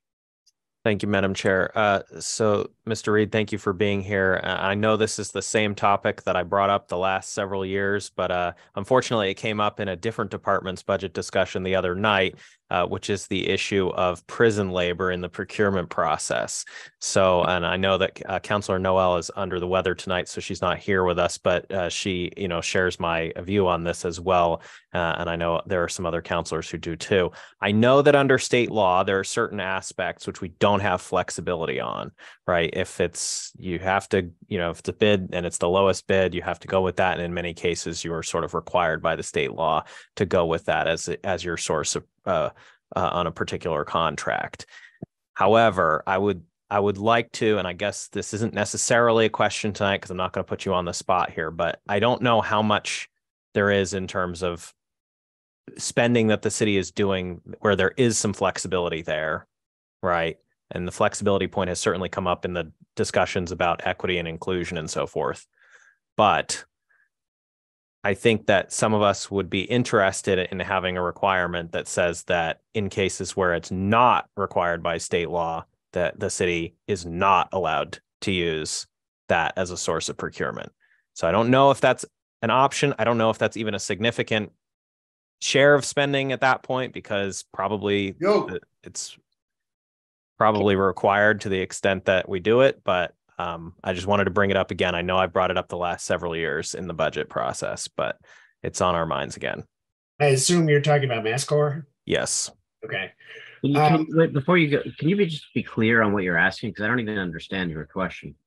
You asked if I can paraphrase it, there's the State Department of Corrections has a program where prisoners in jails have earned money by producing things. The things that I know of are they embroider jackets and things like that.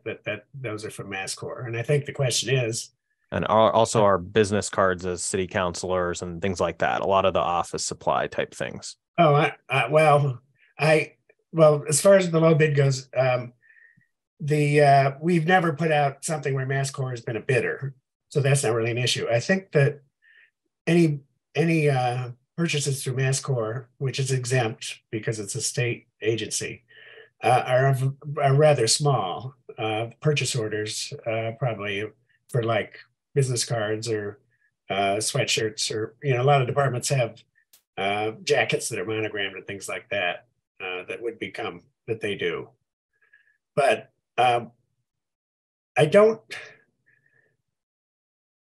talked to the people from MassCore, and I guess it depends who you believe, but they say that their people are compensated for the work that they do.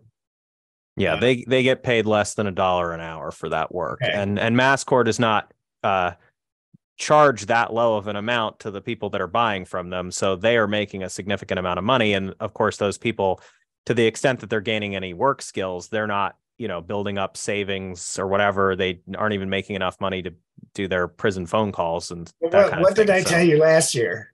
Well, I think in previous years when we had raised this, you just said that, you were following the state rules on the procurement process and so forth. And like you just said, I think it is a relatively small amount of purchasing, but it was floated in this meeting at Programs and Services the other night that we should be doing more purchasing from MassCore. And this did not sit well with a number of the city councilors who believe that the prison labor system, in addition to being inherently racialized and exploitative, is also undercutting the broader economy of, good union jobs and everybody else that's working at a normal wage.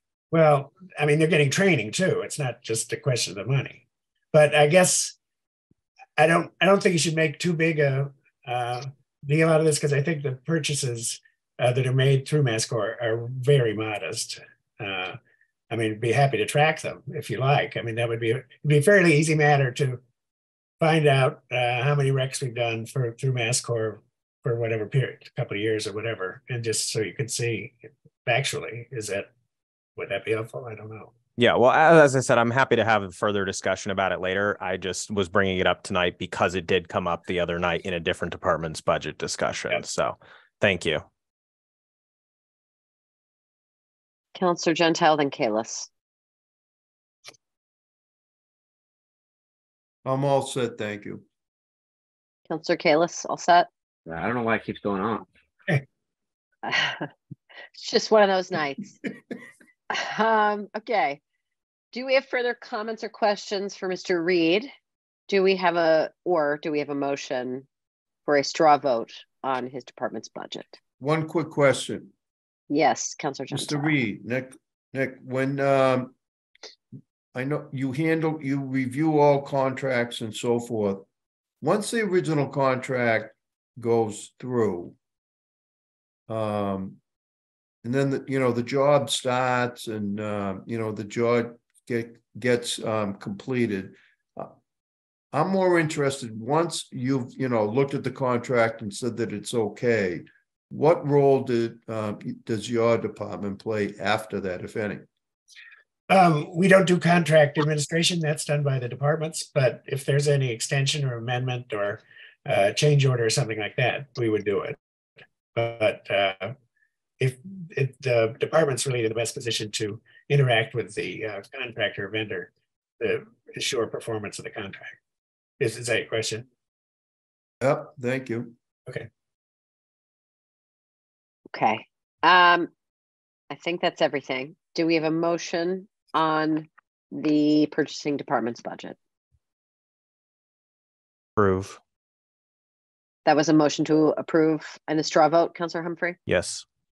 Okay. Any discussion on Councillor Humphrey's motion?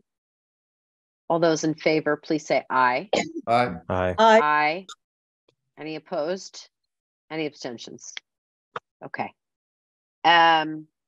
Well, thank you, Mr. Reed. I appreciate that the hour is late and you were very patient. Thank you very much and have a good rest of your evening. Okay, thank you.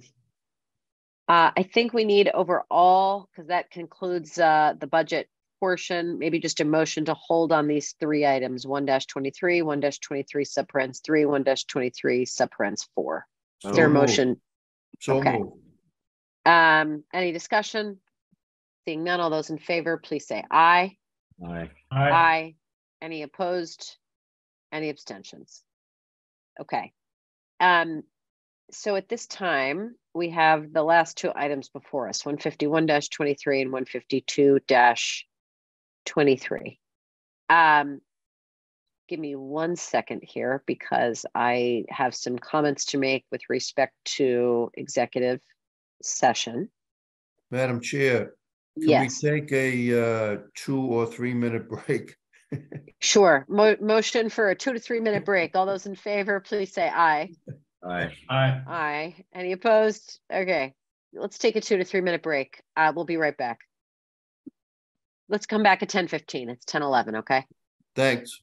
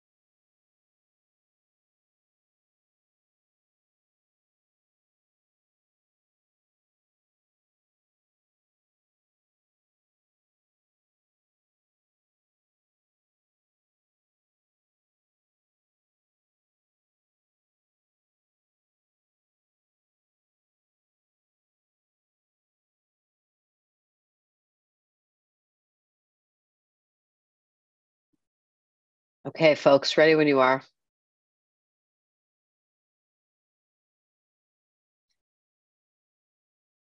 Okay, I think enough of us are back to get going here. So I'm down to Cheez-Its. I have Jolly Rancher gummies. I'm going to try not to chew too much in your ears while I do this. This is making me remember that one of the benefits when we get to budget time of being in person was that our clerk always provided us with lots of candy. It was always very useful getting to this hour and having a little pick me up. Our clerk should be sending that to us. All right, so we are back from recess. We have items 151-23 and 152-23 before us. The first is the appropriation request for $55,000 for the full and final settlement of Allison Larkin against the city of Newton. The other is to appropriate $525,000 for the full and final settlement of John Doe, Jane Doe, and David Doe against the Newton Public Schools. Okay, I want to suggest that we go into an executive session, and that is my intent at this time.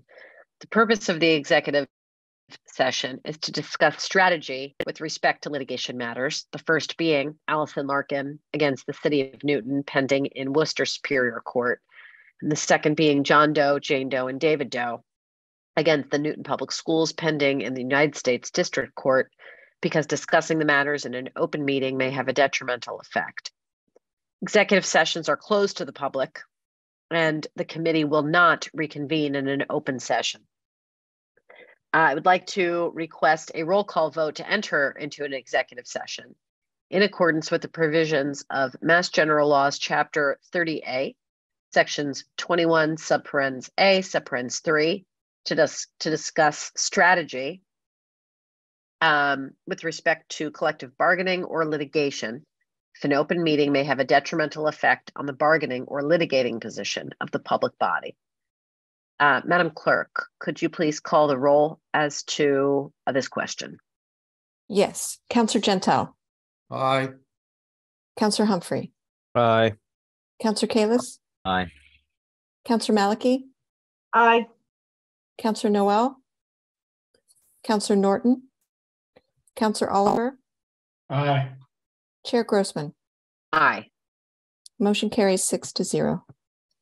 Thank you. At this time, the clerk will email counselors and the appropriate city staff the meeting link for the executive session. As I stated, this meeting will not be reconvening in open session, and appreciate all those who are watching your participation tonight. Counselors, I'll see you in executive session.